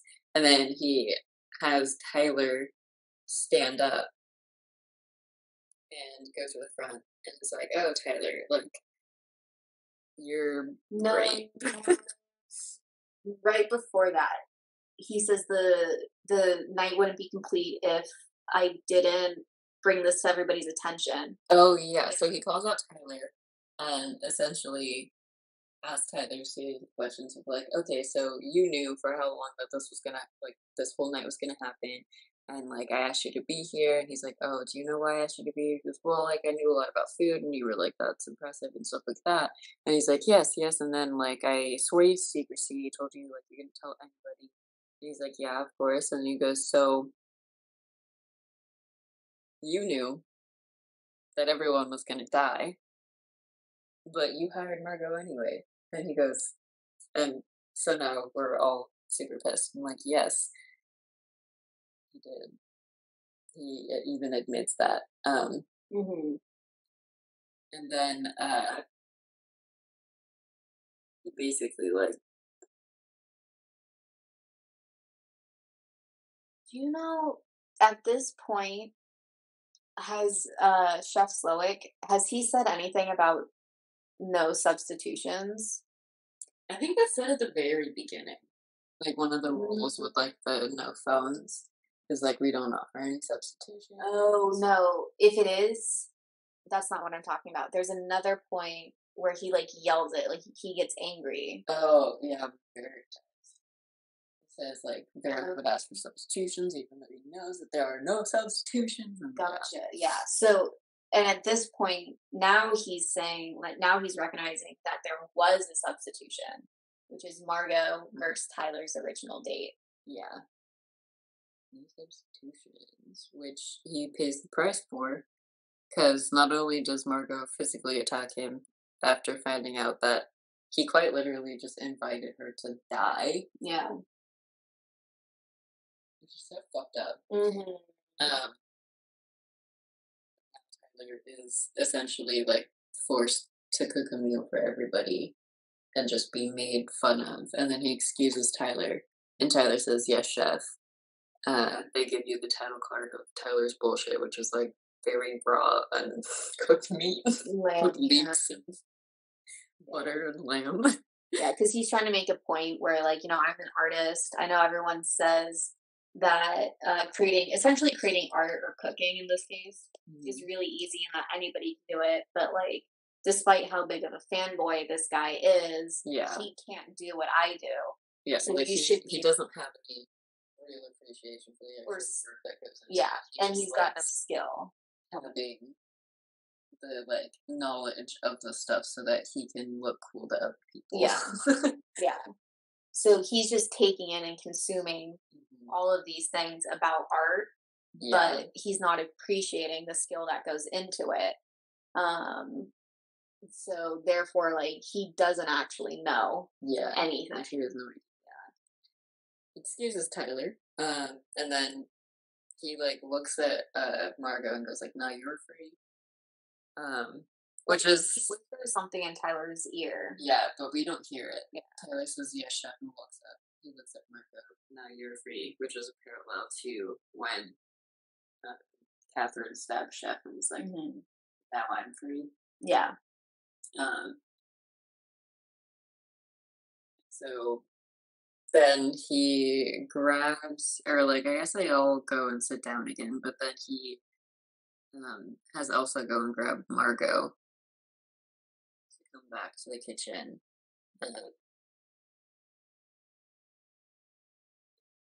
Is like, oh, like there's a barrel. I need you to go get it from the smokehouse. Elsa didn't grab it, or Elsa forgot to grab it. Elsa forgot to grab it. Yeah. So which later in the fight, Elsa's like, I have a theory about that. Yeah. And she's like, don't replace me. And then as Margot's leaving, we see Tyler hanging. Yeah, he's committed suicide. And he's on himself. Yeah. So yeah, Margot is allowed to leave the dining area. To which, as that happens, the movie star stands up and is like, well, like, why am I here? Like, I'm just a movie star. I don't even know you. Like, this is crazy. Like, do I really deserve this? Which honestly gives us another hysterical scene, but honestly, he was so right for this. Yeah. He goes, you were in a movie that was really bad. Like, it was one day off. One day off that I had working for so long. It's like, dude, I didn't make the movie. Like, I was just in it. He goes, yes, but it's your face that I see every time I think of it. Yeah. He's like, and your face now, and he says, is what I think of when I think about what happens to an artist who loses his purpose. Yeah. And I think, well, and not a lot of the discourse that I've seen about him being there completely forget about that line. Yeah, I was like, that's the line that is why he's there, because in this he sees himself. Yeah. Because you have an artist who cares too much about his craft, which the chef, and then you have an artist who doesn't care at all about his craft. Yeah. And so they're paralleling each other in opposite ways. And he, in some way, also kind of feels like he's lost the purpose for cooking. Yeah. And like for food and what he started. And then, because he's a man, he goes, well, what about her? And he goes, what school did you go to? You go to college? What's college? She goes, Brown. And he goes, student loans? She says, no. And he goes, I'm sorry, you're dying. Yeah. That was another great moment of comedy. Which was just like, you know what? Yeah. Eat the rich. Fuck that. Like, damn, so many people go to school for so much money and just like chilling. Nice. Anyway, so then Margot, because she's outside now, has the opportunity to go inside of Chef's quarters and kind of snoop around there. And Elsa catches her snooping around. They fight, and this is when Elsa's like, there wasn't a barrel, you can't replace me. No, he never told me to get the barrel. I would have remembered. I wouldn't have forgotten. You can't replace me. And my theory on that, the barrel, is that he purposefully didn't tell her. Yeah. Because he wanted one of the guests, not specifically Margot when he was planning it, but I think he wanted one of the guests to go get it and then see the radio, which Margot then uses to call in the Coast Guard. Because then once Margot comes back with the barrel, shortly after, the Coast Guard shows up, and there's a whole scene about like, oh, he's going to rescue them, like they're safe. But then it turns out the Coast Guard, yeah, and it turns out the Coast Guard is actually in on the plan too, and he isn't going to save anybody. I didn't think, and I think only because when that all happens, he like gets pissed at Margot, and is like, "You betrayed our secret bond."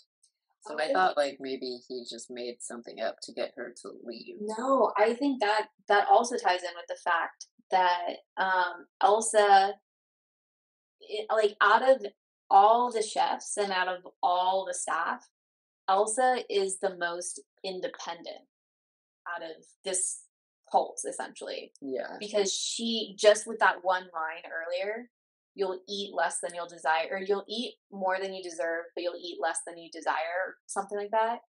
Because that's when she breaks his menu. She steps out of the lines that she's supposed to stay in. Yeah.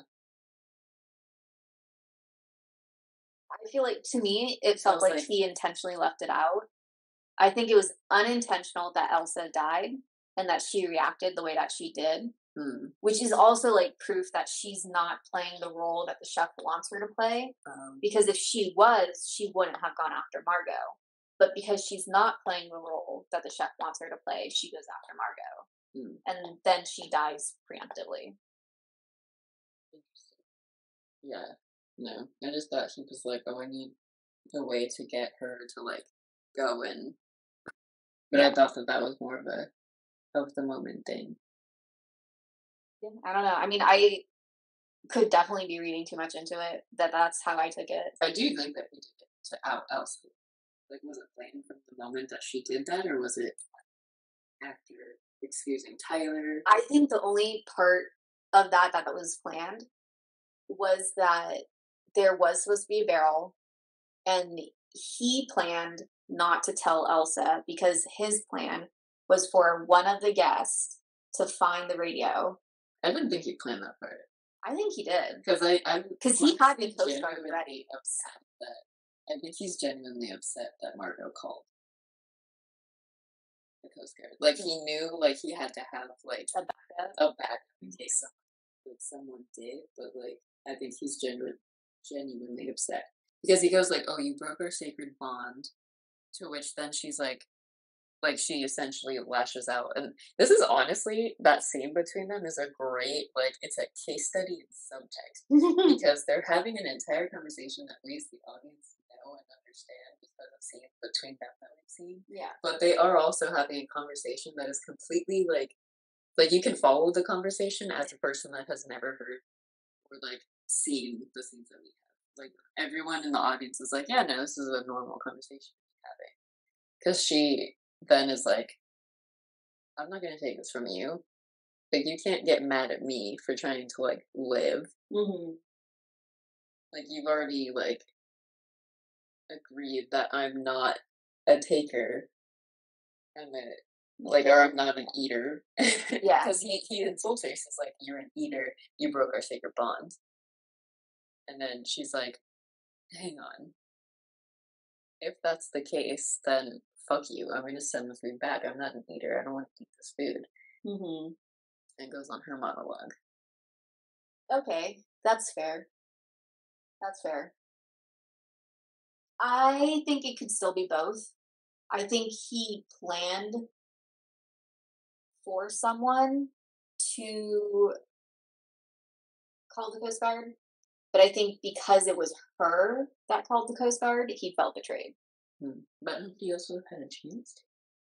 Well, I mean, any of the guys, but they yeah. like being chased all the time. She didn't know she was going to be chased or followed. Well, I don't think she was supposed to be followed. Yeah. Okay. Because Elsa died. Like she died preemptively. Well, because Margaret. Yeah, but attack.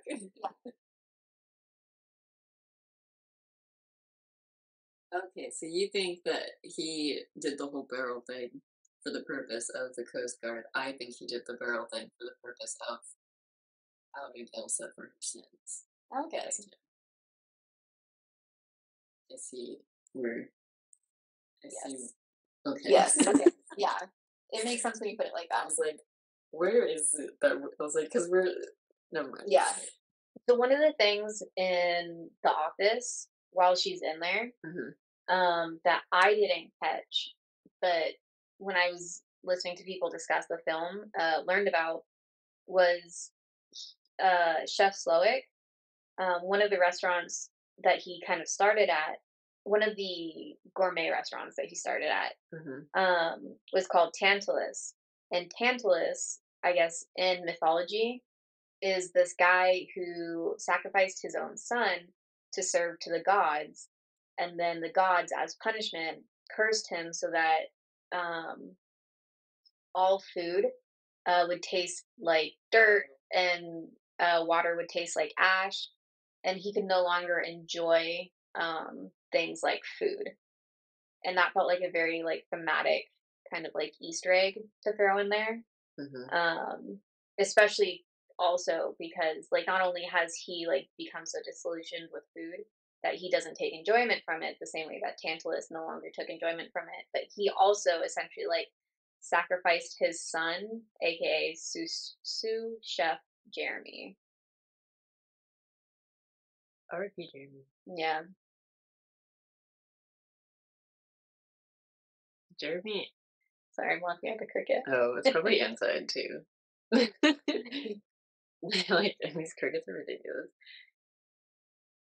There's Jeremy. I thought it was Jeremy's idea. To kill himself? Hmm. Yeah, probably. But I mean, you've got the chef and the sous chef, which is theoretically supposed to be like this father-son Oh, like the relationship. second. Yeah. Okay, interesting. And once again, I could be reading into it too much with that aspect. Oh no, Um, because yeah. I was like, oh, his son is like his restaurant. Uh, But I was like, either way, yeah. the significance is the same. Yeah. That's interesting. Yeah, because when Marco's in there, she sees all the like pictures that he has, which is kind of funny. Is that in every single photo, he looks absolutely miserable except for the one photo with the burger, where is like the happiest point of his life. Hmm. Um, and then we just get another little comedic break of we now are in the dining room and they're singing happy birthday to Bryce, and he's like, "You told him it was my birthday," and Soren's like, "It seemed funny like 3 hours ago." Which I admit was probably true. Like, that is hilarious. Yeah. Like, they would be the kind of guys to go to a fancy restaurant and be like, "Oh, let's get a free dessert because it's someone's birthday." It'd be funny. It's even funnier if it actually is his birthday for real. I took it at that as it I was. did Yeah. too. I just realized that people lie about that all the time. Yeah. I didn't realize that either, but you're right. Like, that's just so funny. And like, just the like, LOL, we're gonna celebrate it because you're dying tonight. Yeah. This is funny. Yeah, and then Margot enters with the barrel in a very loud fashion. Um, which then leads us to, and honestly is so funny when he's like sitting there and he says something like someone says something about like, oh, this is like a crazy thing to be doing, something like that. To which the chef answers with a freaking Dr. Martin Luther King Jr. quote, Yeah. which I laughed so hard at Yeah. in the theater. I literally was like, that is the funniest joke of the whole movie. Because I was like, not only like as a black person watching it and knowing that almost like every white person ever that's trying to justify anything that they've ever done will be like, oh yeah, and then they'll quote Dr. King. But then just the fact that he actually quotes Dr. King like with a great like a quote that most people wouldn't choose. Like most people that like quote Dr. King quote like, oh, he had a dream or Yeah. like all of the like really inspiring ones, but they don't ever really quote the more like radical idea ones. Hmm. And so he talks about like the oppressed and the oppressor and like freedom. And I'm just like, he really chose that quote. It was just so funny. And then freaking George goes like, did he just quote Dr. King? And the other guy's like, he did.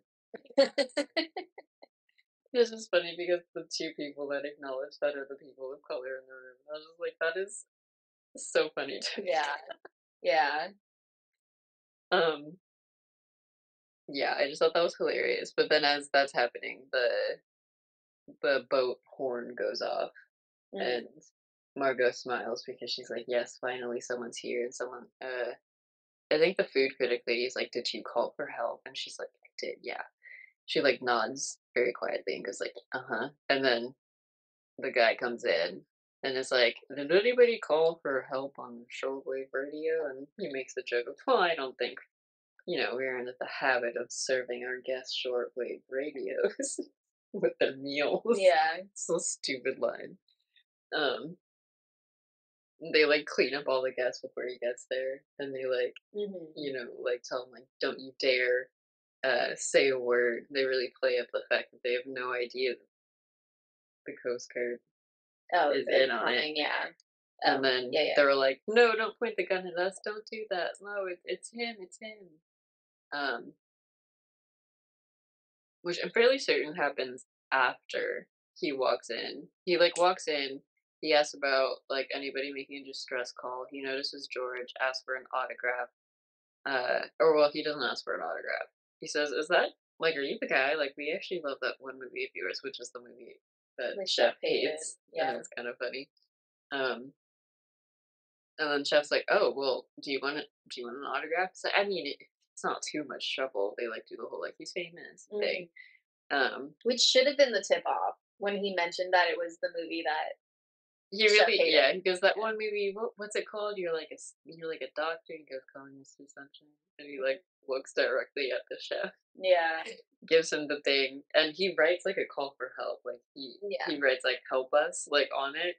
And the guy's walking away. He reads it, pulls out his gun, and we all think like, oh, maybe he's actually like gonna help them. They all think Mhm. he's absolutely gonna help them. He's like waving his gun around. They're like, no, it's him, it's him, it's him, pointing at the guy. Um, and then he does point it at Chef, and everyone's like, yes, oh my god, yes, we're free, like amazing. They're like celebrating and crying and happy. Um, and then he slowly points the gun at Margot, and everyone's like, no, it's not her. And then he lights the candle because his gun is actually a lighter. Mhm. And then he like takes a bow and leaves. Yeah. Yeah. He goes, "Thank you very much." Like, I know, a great See, so performance. that's why I thought it was part of the plan, was because he was just so theatrical about it that I'm just like, oh, that was like, that was his part to play. Like he was supposed to be there. Like he was supposed to offer some type of like hope or redemption. That's funny. Yeah. No, I just thought it was like one of those things where it's like if a guest does call for help, like this is the plan. But like I Gotcha. didn't think it was like a part of the menu, Gotcha. if that makes sense. Yeah, yeah, yeah. Which is just so fucking funny. So yeah, he like then he accuses Margot of being a taker. He says, "I was wrong about you. You're an eater. You're a taker. You betrayed our sacred bonds." And then he like sits her down and then goes back to the kitchen. To which Margot then has a moment of like, "Are you fucking kidding me?" She claps her hands really loud, like the chef does, gets everyone's attention. Um, she goes, "I don't like your food." And he goes, "What is it about the food that you don't like?" She goes, "I don't like your food. I'm sending it back."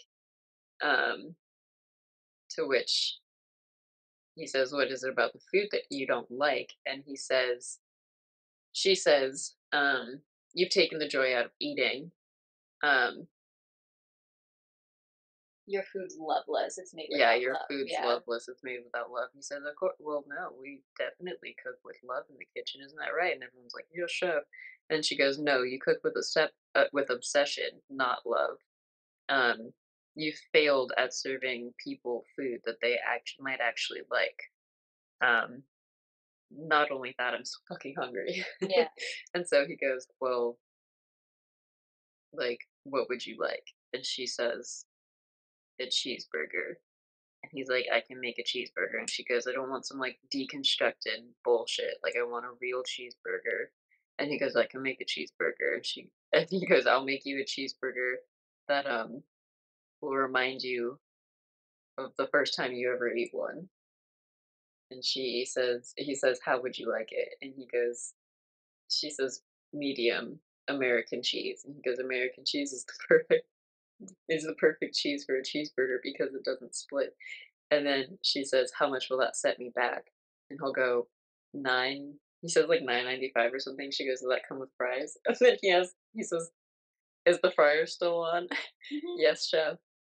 "Would you like crinkle cut or Shoestring, I'm assuming. yeah, But he something used a like that. different word for it. Yeah. Like sliced or whatever."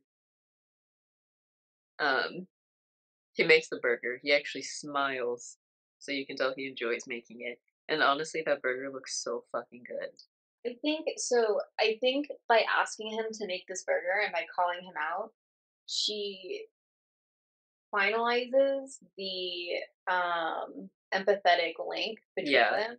And she's just like, and a lot of people are saying like she's finding like this loophole she's reminding him and taking him back to his past and making him enjoy cooking again.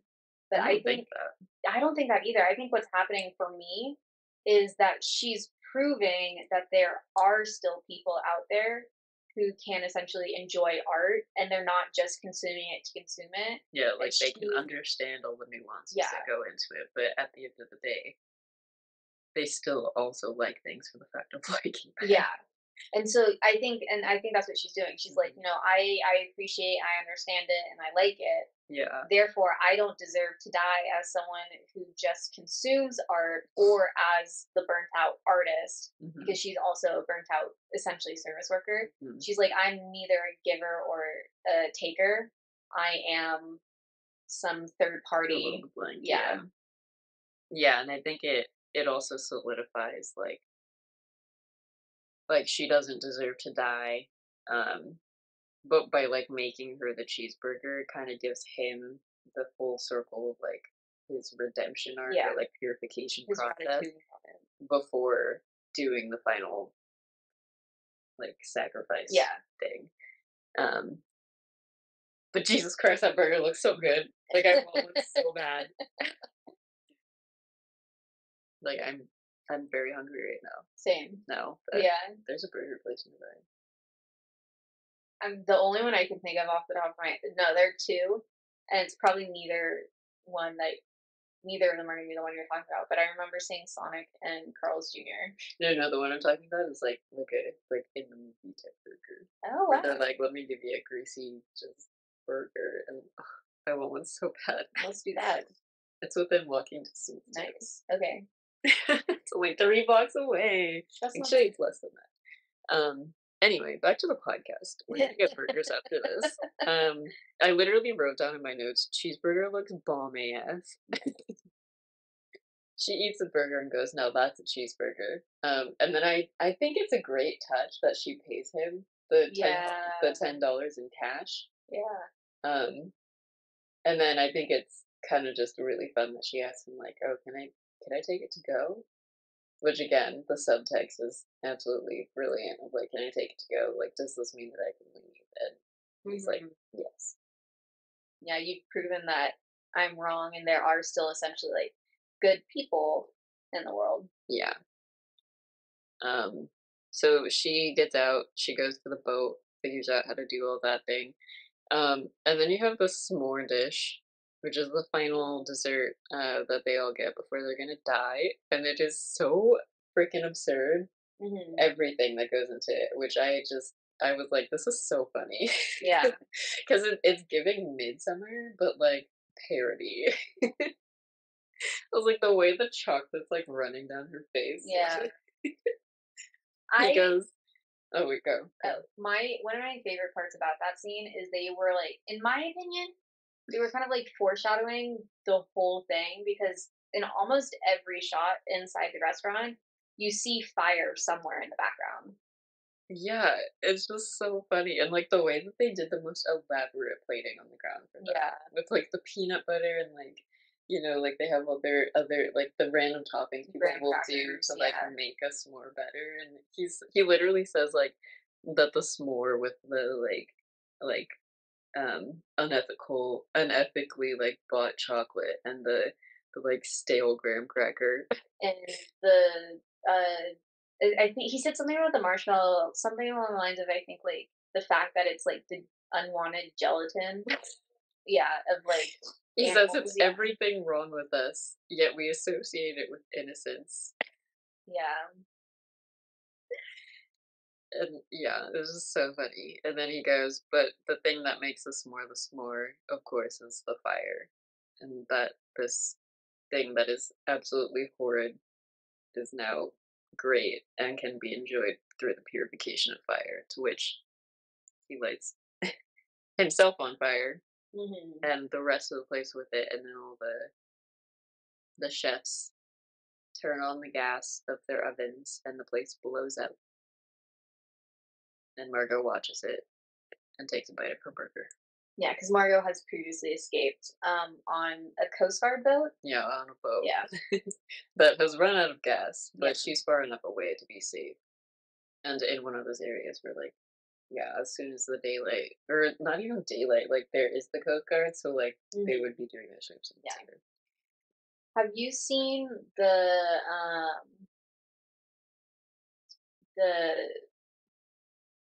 I guess the argument on whether or not she actually escaped? Like, or whether or not she died because of the burger? No? Okay. So I'll tell What? you I'll tell you the argument Who about came up with how. that? And Okay. why? So I disagree. I disagree with this for a couple I reasons. disagree with just the fact that they had a theory that she did in fact die. Yeah. So I'm like, well, now you're thinking too much into it, and wasn't Yeah. that like But so you were the the antithesis of the spell? so the argument that she died is they're using the meat from the smokehouse, and Oh, is it that like too meat early? has been smoked essentially for too long, and so now it's got the bad bacteria, and that bad bacteria is now going to travel to her spinal column and kill her in a couple hours. And because the menu won't work unless everybody The dies. menu was already messed up, you Yeah, guys. because she was the substitution. Yes, like Uh, from the beginning. but yeah, I disagree with that fact because I think Stop he's being a too. Tyler. Yeah, well, I think he's too proud. I think he would be too proud to use bad meat in Yeah, a I don't think he would challenge. use bad meat, especially in something that one of those things it is 100% calling back to his past. Yeah. And yeah, like especially after being called out like that, like Uh huh. you're doing this and you are no better than Yeah. everyone else here, kind of That, thing. and it's the full circle of him going back to his roots and proving that he can make food that people like. And he can enjoy it. Yeah, and he can And enjoy it's making that quite food. literally the last thing he does, which is enjoy making food before he dies, Yeah. which would be the full circle of Mhm. redemption. Mhm. And then fire, with everything going up in flames, is the whole rebirth of the self Hmm. and the freedom of, escaping the bonds of being a consumer who is stuck in the same rut of, not enjoying the art that they're given and using it as a status symbol. Yeah.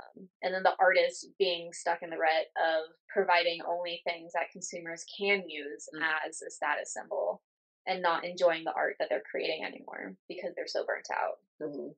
I like this movie personally. Like one of my favorite reasons that I like this movie is because it like kind of serves as a reminder because like you and I are film critics. Like we watch movies, we deconstruct them, but then I feel like both of us are also very aware of the fact that there are a lot of film critics that like suck and kind of Yeah. like take the joy out of like deconstructing movies and Yeah. like finding out like, oh, what makes this movie work and all of that stuff.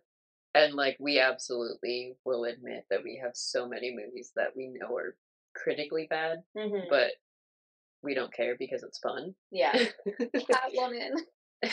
like like we will watch those movies and we will rave about them.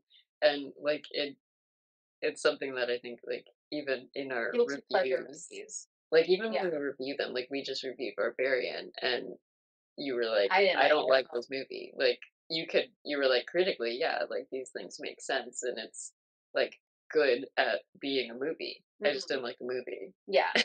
Which is valid. Like and this movie, the menu is just like a good reminder of that. I feel like Hmm. if people actually, take it for they take it at face value instead of Yeah.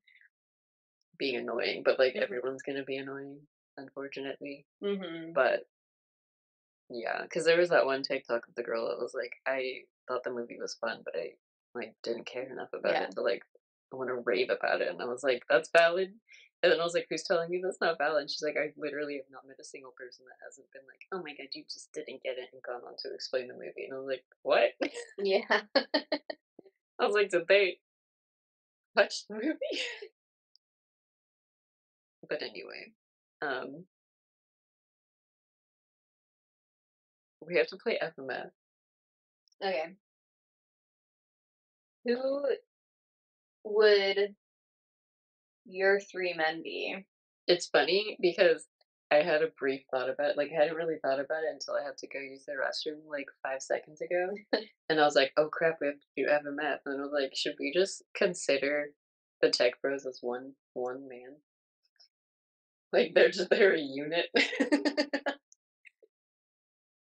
I wouldn't mind doing that. Um, I wouldn't mind doing Which that. is also funny because I don't wanna do anything with the majority of the prominent men of the film. Yeah. Like, there is Nicholas Hoult Tyler, Yeah. who is probably the most prominent, like, main character guy. Aside from Chef Slovic, it's Slowick himself. Yeah, Yeah. and I was like, "I don't wanna put Slowick into the rotation." Really? Yeah, I don't know why, just didn't want to. Okay. But my replacement for Slowick was gonna be Jeremy, because I just think Jeremy's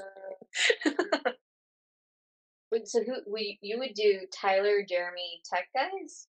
Yeah, Interesting. Tech Guys being one single entity. Because like if it was me, and we might just have to do two different ones, like one for you, one for me. We could do that. I would do Tyler, Slowick, and maybe I feel like George, the actor. Oh, Because like I feel like you know the most about the Tech Guys because there's three of there's them. 3 of them and they talk so much, it's Yeah, so but if fucking you annoying. discount the fact that there's three of them and you try to like piece together them individually, there's Mhm. not much to them. But out of the other men that we know the most about, I would argue that it's George because you know about his relationship with his assistant, all the different houses he has.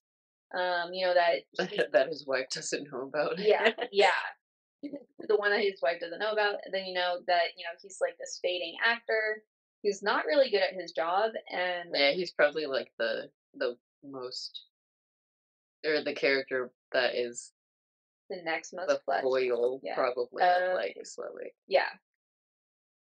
So that those are the three that I would do. But if you want to do your three, I'll do my three. Okay.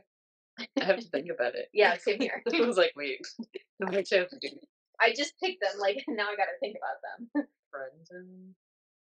Yikes. It's more of a yikes for who I would marry. I know, I'm like, just yikes. Yeah.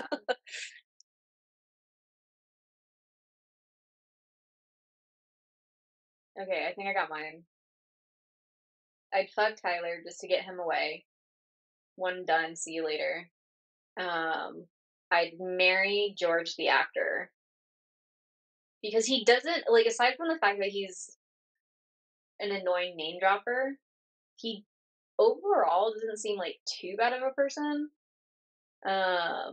Certainly annoying and he's got bad habits, but overall he doesn't have like out of the three of the guys, he has the least red flags.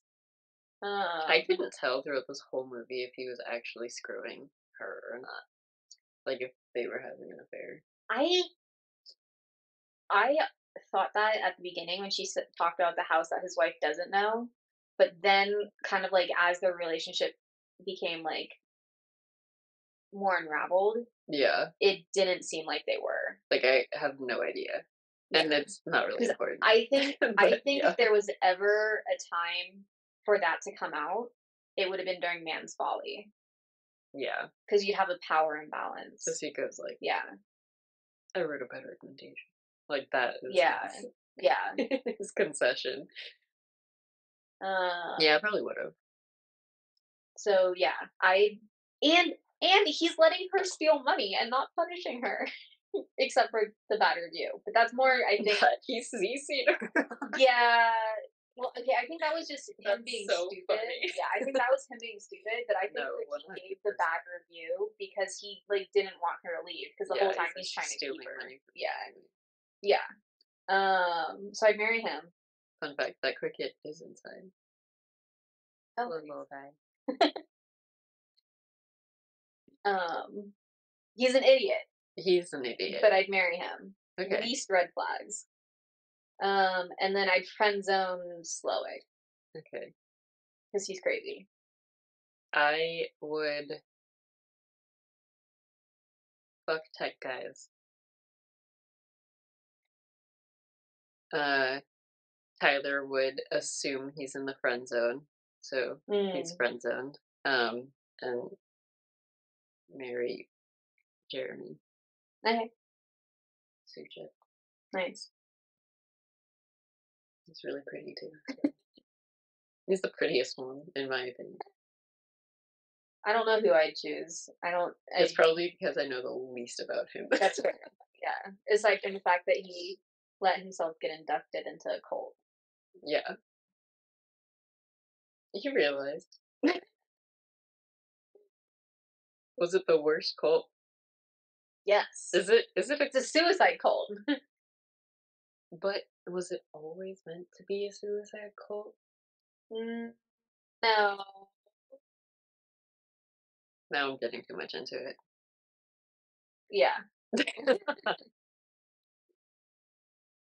Alright. Well, We gotta read it. yeah. I rated it on Letterboxd. I think I gave it a 4 out of 5. So I would say 4 out of 5 for me is like an 8 out of 10. That's what I gave it. Yeah. Just because, like, there were moments where it was, like, super on the nose. Yeah. Some of the comedy was definitely just for comedy's sake and not for, like, Mhm. anything. The cake scene. So funny. I give it an 8 out of 10 because I would recommend it. I Mhm. would rewatch it. I'm planning to rewatch it with my mom. Mm. Um, Yeah, I liked it. yeah. I also thought it was fun, just Yeah. in general. Yeah. Like, if someone were to tell me, like, "Oh, there's, like, these plot holes, blah, blah, blah," like, I wouldn't care. Like, I wouldn't be surprised, but I also wouldn't care, Mhm. you know? Yeah. Like, yeah, it's a fun movie. I'd watch it again and recommend it. I also don't think it's, like, mind-blowing or, like, No. life-changing. Like, it's no Everything Everywhere All at Once or The Woman King, you know? Like, I'm not thinking about it all the time. Oh, I would. Just the. Like, if I was reminded of it, I'd be like, "Oh, yeah, things about this movie," but, like, I don't just, like I'm not, like, driving down the street, stop at a stoplight, and I'm like, "Oh my god, that movie was amazing." No, I mean, Not like I did with The Woman King and Everything yeah. Everywhere All at Once. I mean, I would definitely like I did spend a lot of time thinking about it. Just I guess like philosophically from trying to like understand Slowick's viewpoint, Mm. and the relationship between consumerism and art, and just the commentary on that in general. I think And the then, other thing is, like, it's not new. oh yeah, yeah, It isn't, it like, a new is take, it's like certainly, yeah, it's certainly not a new take. but I liked the take. Yeah, but I think it's a new, it's a I say new take of an old topic. Yeah. It's a new take of an old topic in an accessible way that's going to reach Yeah, the it is very, masses. like, easy for, Yeah, like it is not pretentious in the way that it does it, which, of course, yeah, I feel like is the point. uh huh, Which was also one of those things that I was like when people were like, "Oh, you didn't get it," I was like, "It's not one of those movies, though." yeah. I was like, "How are you being pretentious about something that's pretentious?" Because there's definitely movies where I'm like, "Oh, like, I really like this movie, but it's pretentious as fuck," you know? So I've got things that I wrote down that I haven't talked about yet that I think would make it seem a lot more pretentious. Yeah. Like, um, just like in regards to what it says about religion too, like the commentary that it has on religion itself. Um, and I feel like that would just extend. We're eating the ocean. No, not even that. I guess it'd be um It's on the cusp of most life is commentary of I guess white. like Christianity, because like there's 12 guests, 12 disciples, the seven deadly sins, how everyone sees Slowick as God, and then Jeremy sacrifices himself the same way Jesus did. The sacrificial lamb as they're being led into the restaurant. Yeah, like, for the sins of these people. Yeah. No, they were actually like goats leading them into the restaurant. Oh, yeah. Yeah. Like, so I was therefore, still yeah. thinking about Jeremy. No, yeah. So therefore, like the goats show that they're the sacrificial lambs for Mhm. his ideal. Ideology. Yes, thank you. Yeah. So, I mean, I think there And then is. Margot being the, like, Mm, kinda not Mary Magdalene, but, like, the woman at the well, no, like, I think she's one of the. she's one of the ones that they would persecute if they knew Oh, I who was she gonna say. was, but he's like, "You like, I eat with the sinners. She's the sinner that he eats with." Okay, I can appreciate that take. I was gonna say, like, if she was anyone, she'd be one of the gospel writers. Matthew, Mark, Luke, or John, Oh, yeah, tell the because she's story. the one who survived Well, and that gets to still tell the works story. because Yeah, we're also citizens, that's true. tax collectors. Yeah. I like that we're showing off our Bible knowledge. Good girl that grew up in homeschool and Christian places, works in a church, and Catholic raised. Oh, I went to Catholic school, kindergarten through college. Yeah. Yeah, I didn't go to Catholic school. I think most of mine were, like, Methodist or Baptist. The honestly, majority of them were non-denominational, but, like, had a little bit more of a leaning to, like, those 2 traditionally. have you heard the stereotype? The fastest way to leave the church is to go to Catholic school. I haven't, but it makes sense Yeah.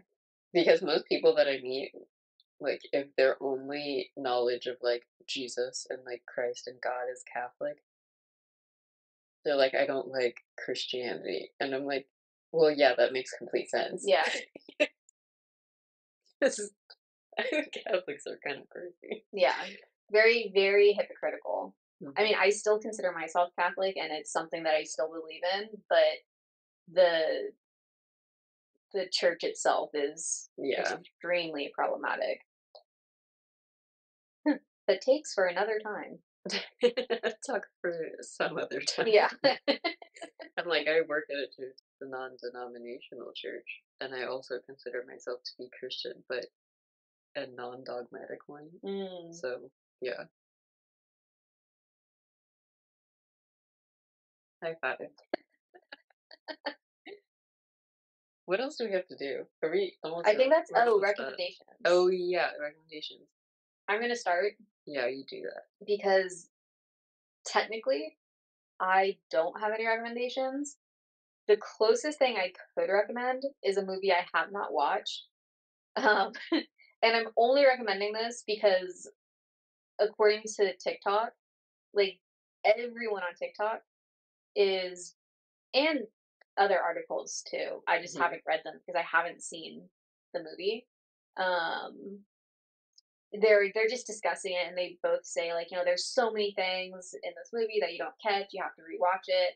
There's a lot of like subtle things that you just need to appreciate, and they talk about it the same way that I view this movie. Where for me, for the menu, I think I'm partially one of those pretentious film people where it's just like you don't understand it, you have to like watch it. But I'm also not gonna like shove that down someone's throat.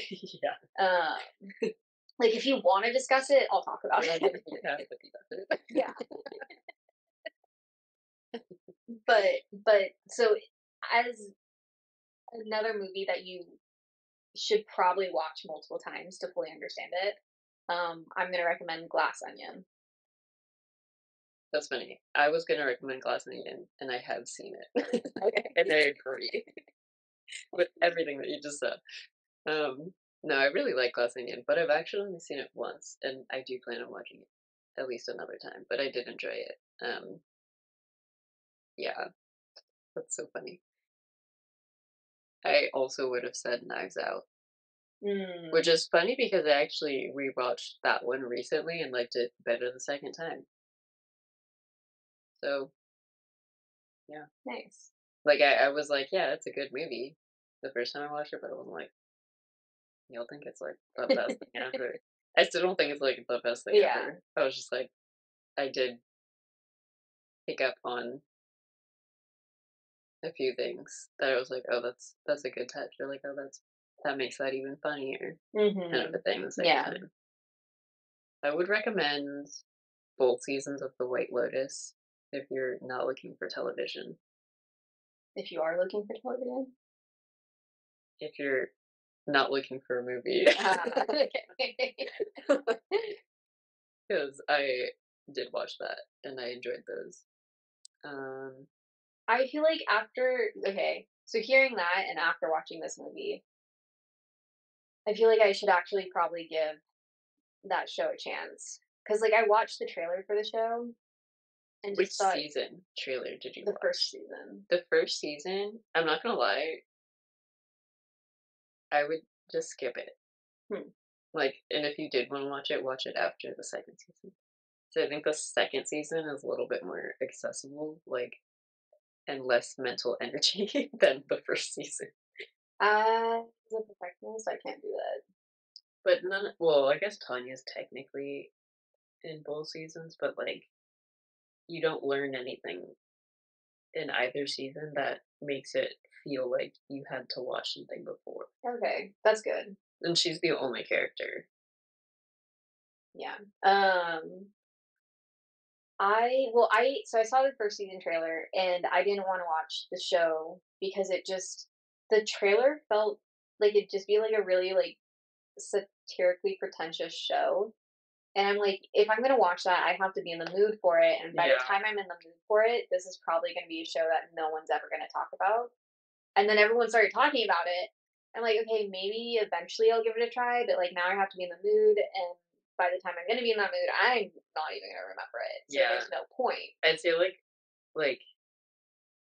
because people didn't really start talking about it a lot until the second season, and Um, that's definitely because the second season is a lot more, I heard so many people talking about the like, first season. reachable, I Yeah, guess. I've had so many people recommend. Like they came up to me, like friends and family, like specifically like Whitney, have you seen this show? Like because they just assume they're like this is something that of course she would watch. Like of course this is like something that she would like. Like this is gonna be an amazing show. I need to talk about it with someone. Hmm, And then I told them like no, it didn't interest me at all. And it's just like the shocked Pikachu meme. that's so funny. Yeah, Yeah, I think the second season is, like, less of a pill to swallow, you gotcha. know? Yeah, If you don't have the mental energy to, like, sit through and, like, watch it the yeah. second season, because 'cause they're in a different location, and, like, it is, like, a satirical thing when you, like, go into it, and I think it's, like, a little more, like,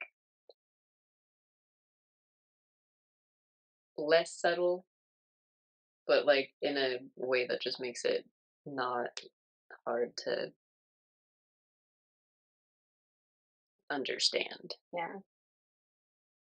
I don't know if it's still recording. I'm extremely confused because I thought we were recording through my phone. Oh, I thought the phone was just a camera. I don't know what's happening.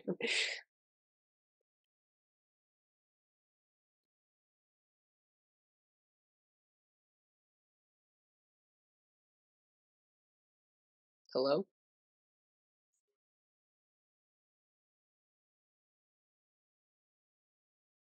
Yeah, no, this is on mute. I'm confused. Yeah. It I seems to don't still really be care recording. anymore. Okay. Well, it looks like it's It still says recording it's our audio. recording. Yeah. Uh, yeah. When it comes to satirical shows and so typically when I think of satire, I'm thinking about like commentaries on society. Mhm. Um, and when it comes to those type of shows, I have to be in the opposite mood of what they're trying to comment on. Because if I was to be in the mood of whatever they're trying to comment on, or like thinking about it, or like being depressed about it, Oh, or yeah. like just down that rabbit I hole. can't laugh about it until I fully come to accept No, no, that part not of even like not society. even like accepting it. I just like I have to be in the opposite mood because like if I go down further into the rabbit hole with Yeah. by intaking whatever media it would be confirming it, I'd just Mhm. be an echo chamber of Yeah. like thought that I don't want to be in, and I Yeah. just get trapped further. No, I feel that. Yeah, Mhm. I think that's why I like, the second season's, like, easier gotcha. than the first one. Okay, Like, it's stuff that, like, we've been making jokes about and, like, talking about in society to the point where it's not, like, overwhelming anymore. Or, okay, like, you can laugh at it. yeah, okay, okay. I would also recommend this is maybe a random one, definitely a little bit more on the, like, horror side, um, Neon Demon. I don't think I ever saw that one. I I was really working like in that theaters when it came out. But that one is the more, like, pretentious. Gotcha. Like, Film bro. yeah. Yeah. And also maybe Midsummer, just because of that chocolate scene. I'm not. I'm never gonna watch Midsummer. I love Midsummer, but yeah. The only thing I really know about Midsummer is it's a horror movie, which I already don't like. And when it came out in theaters and I was working in theaters, there was, I'm pretty sure it was this one. And if it's not, it's what I remember it to be.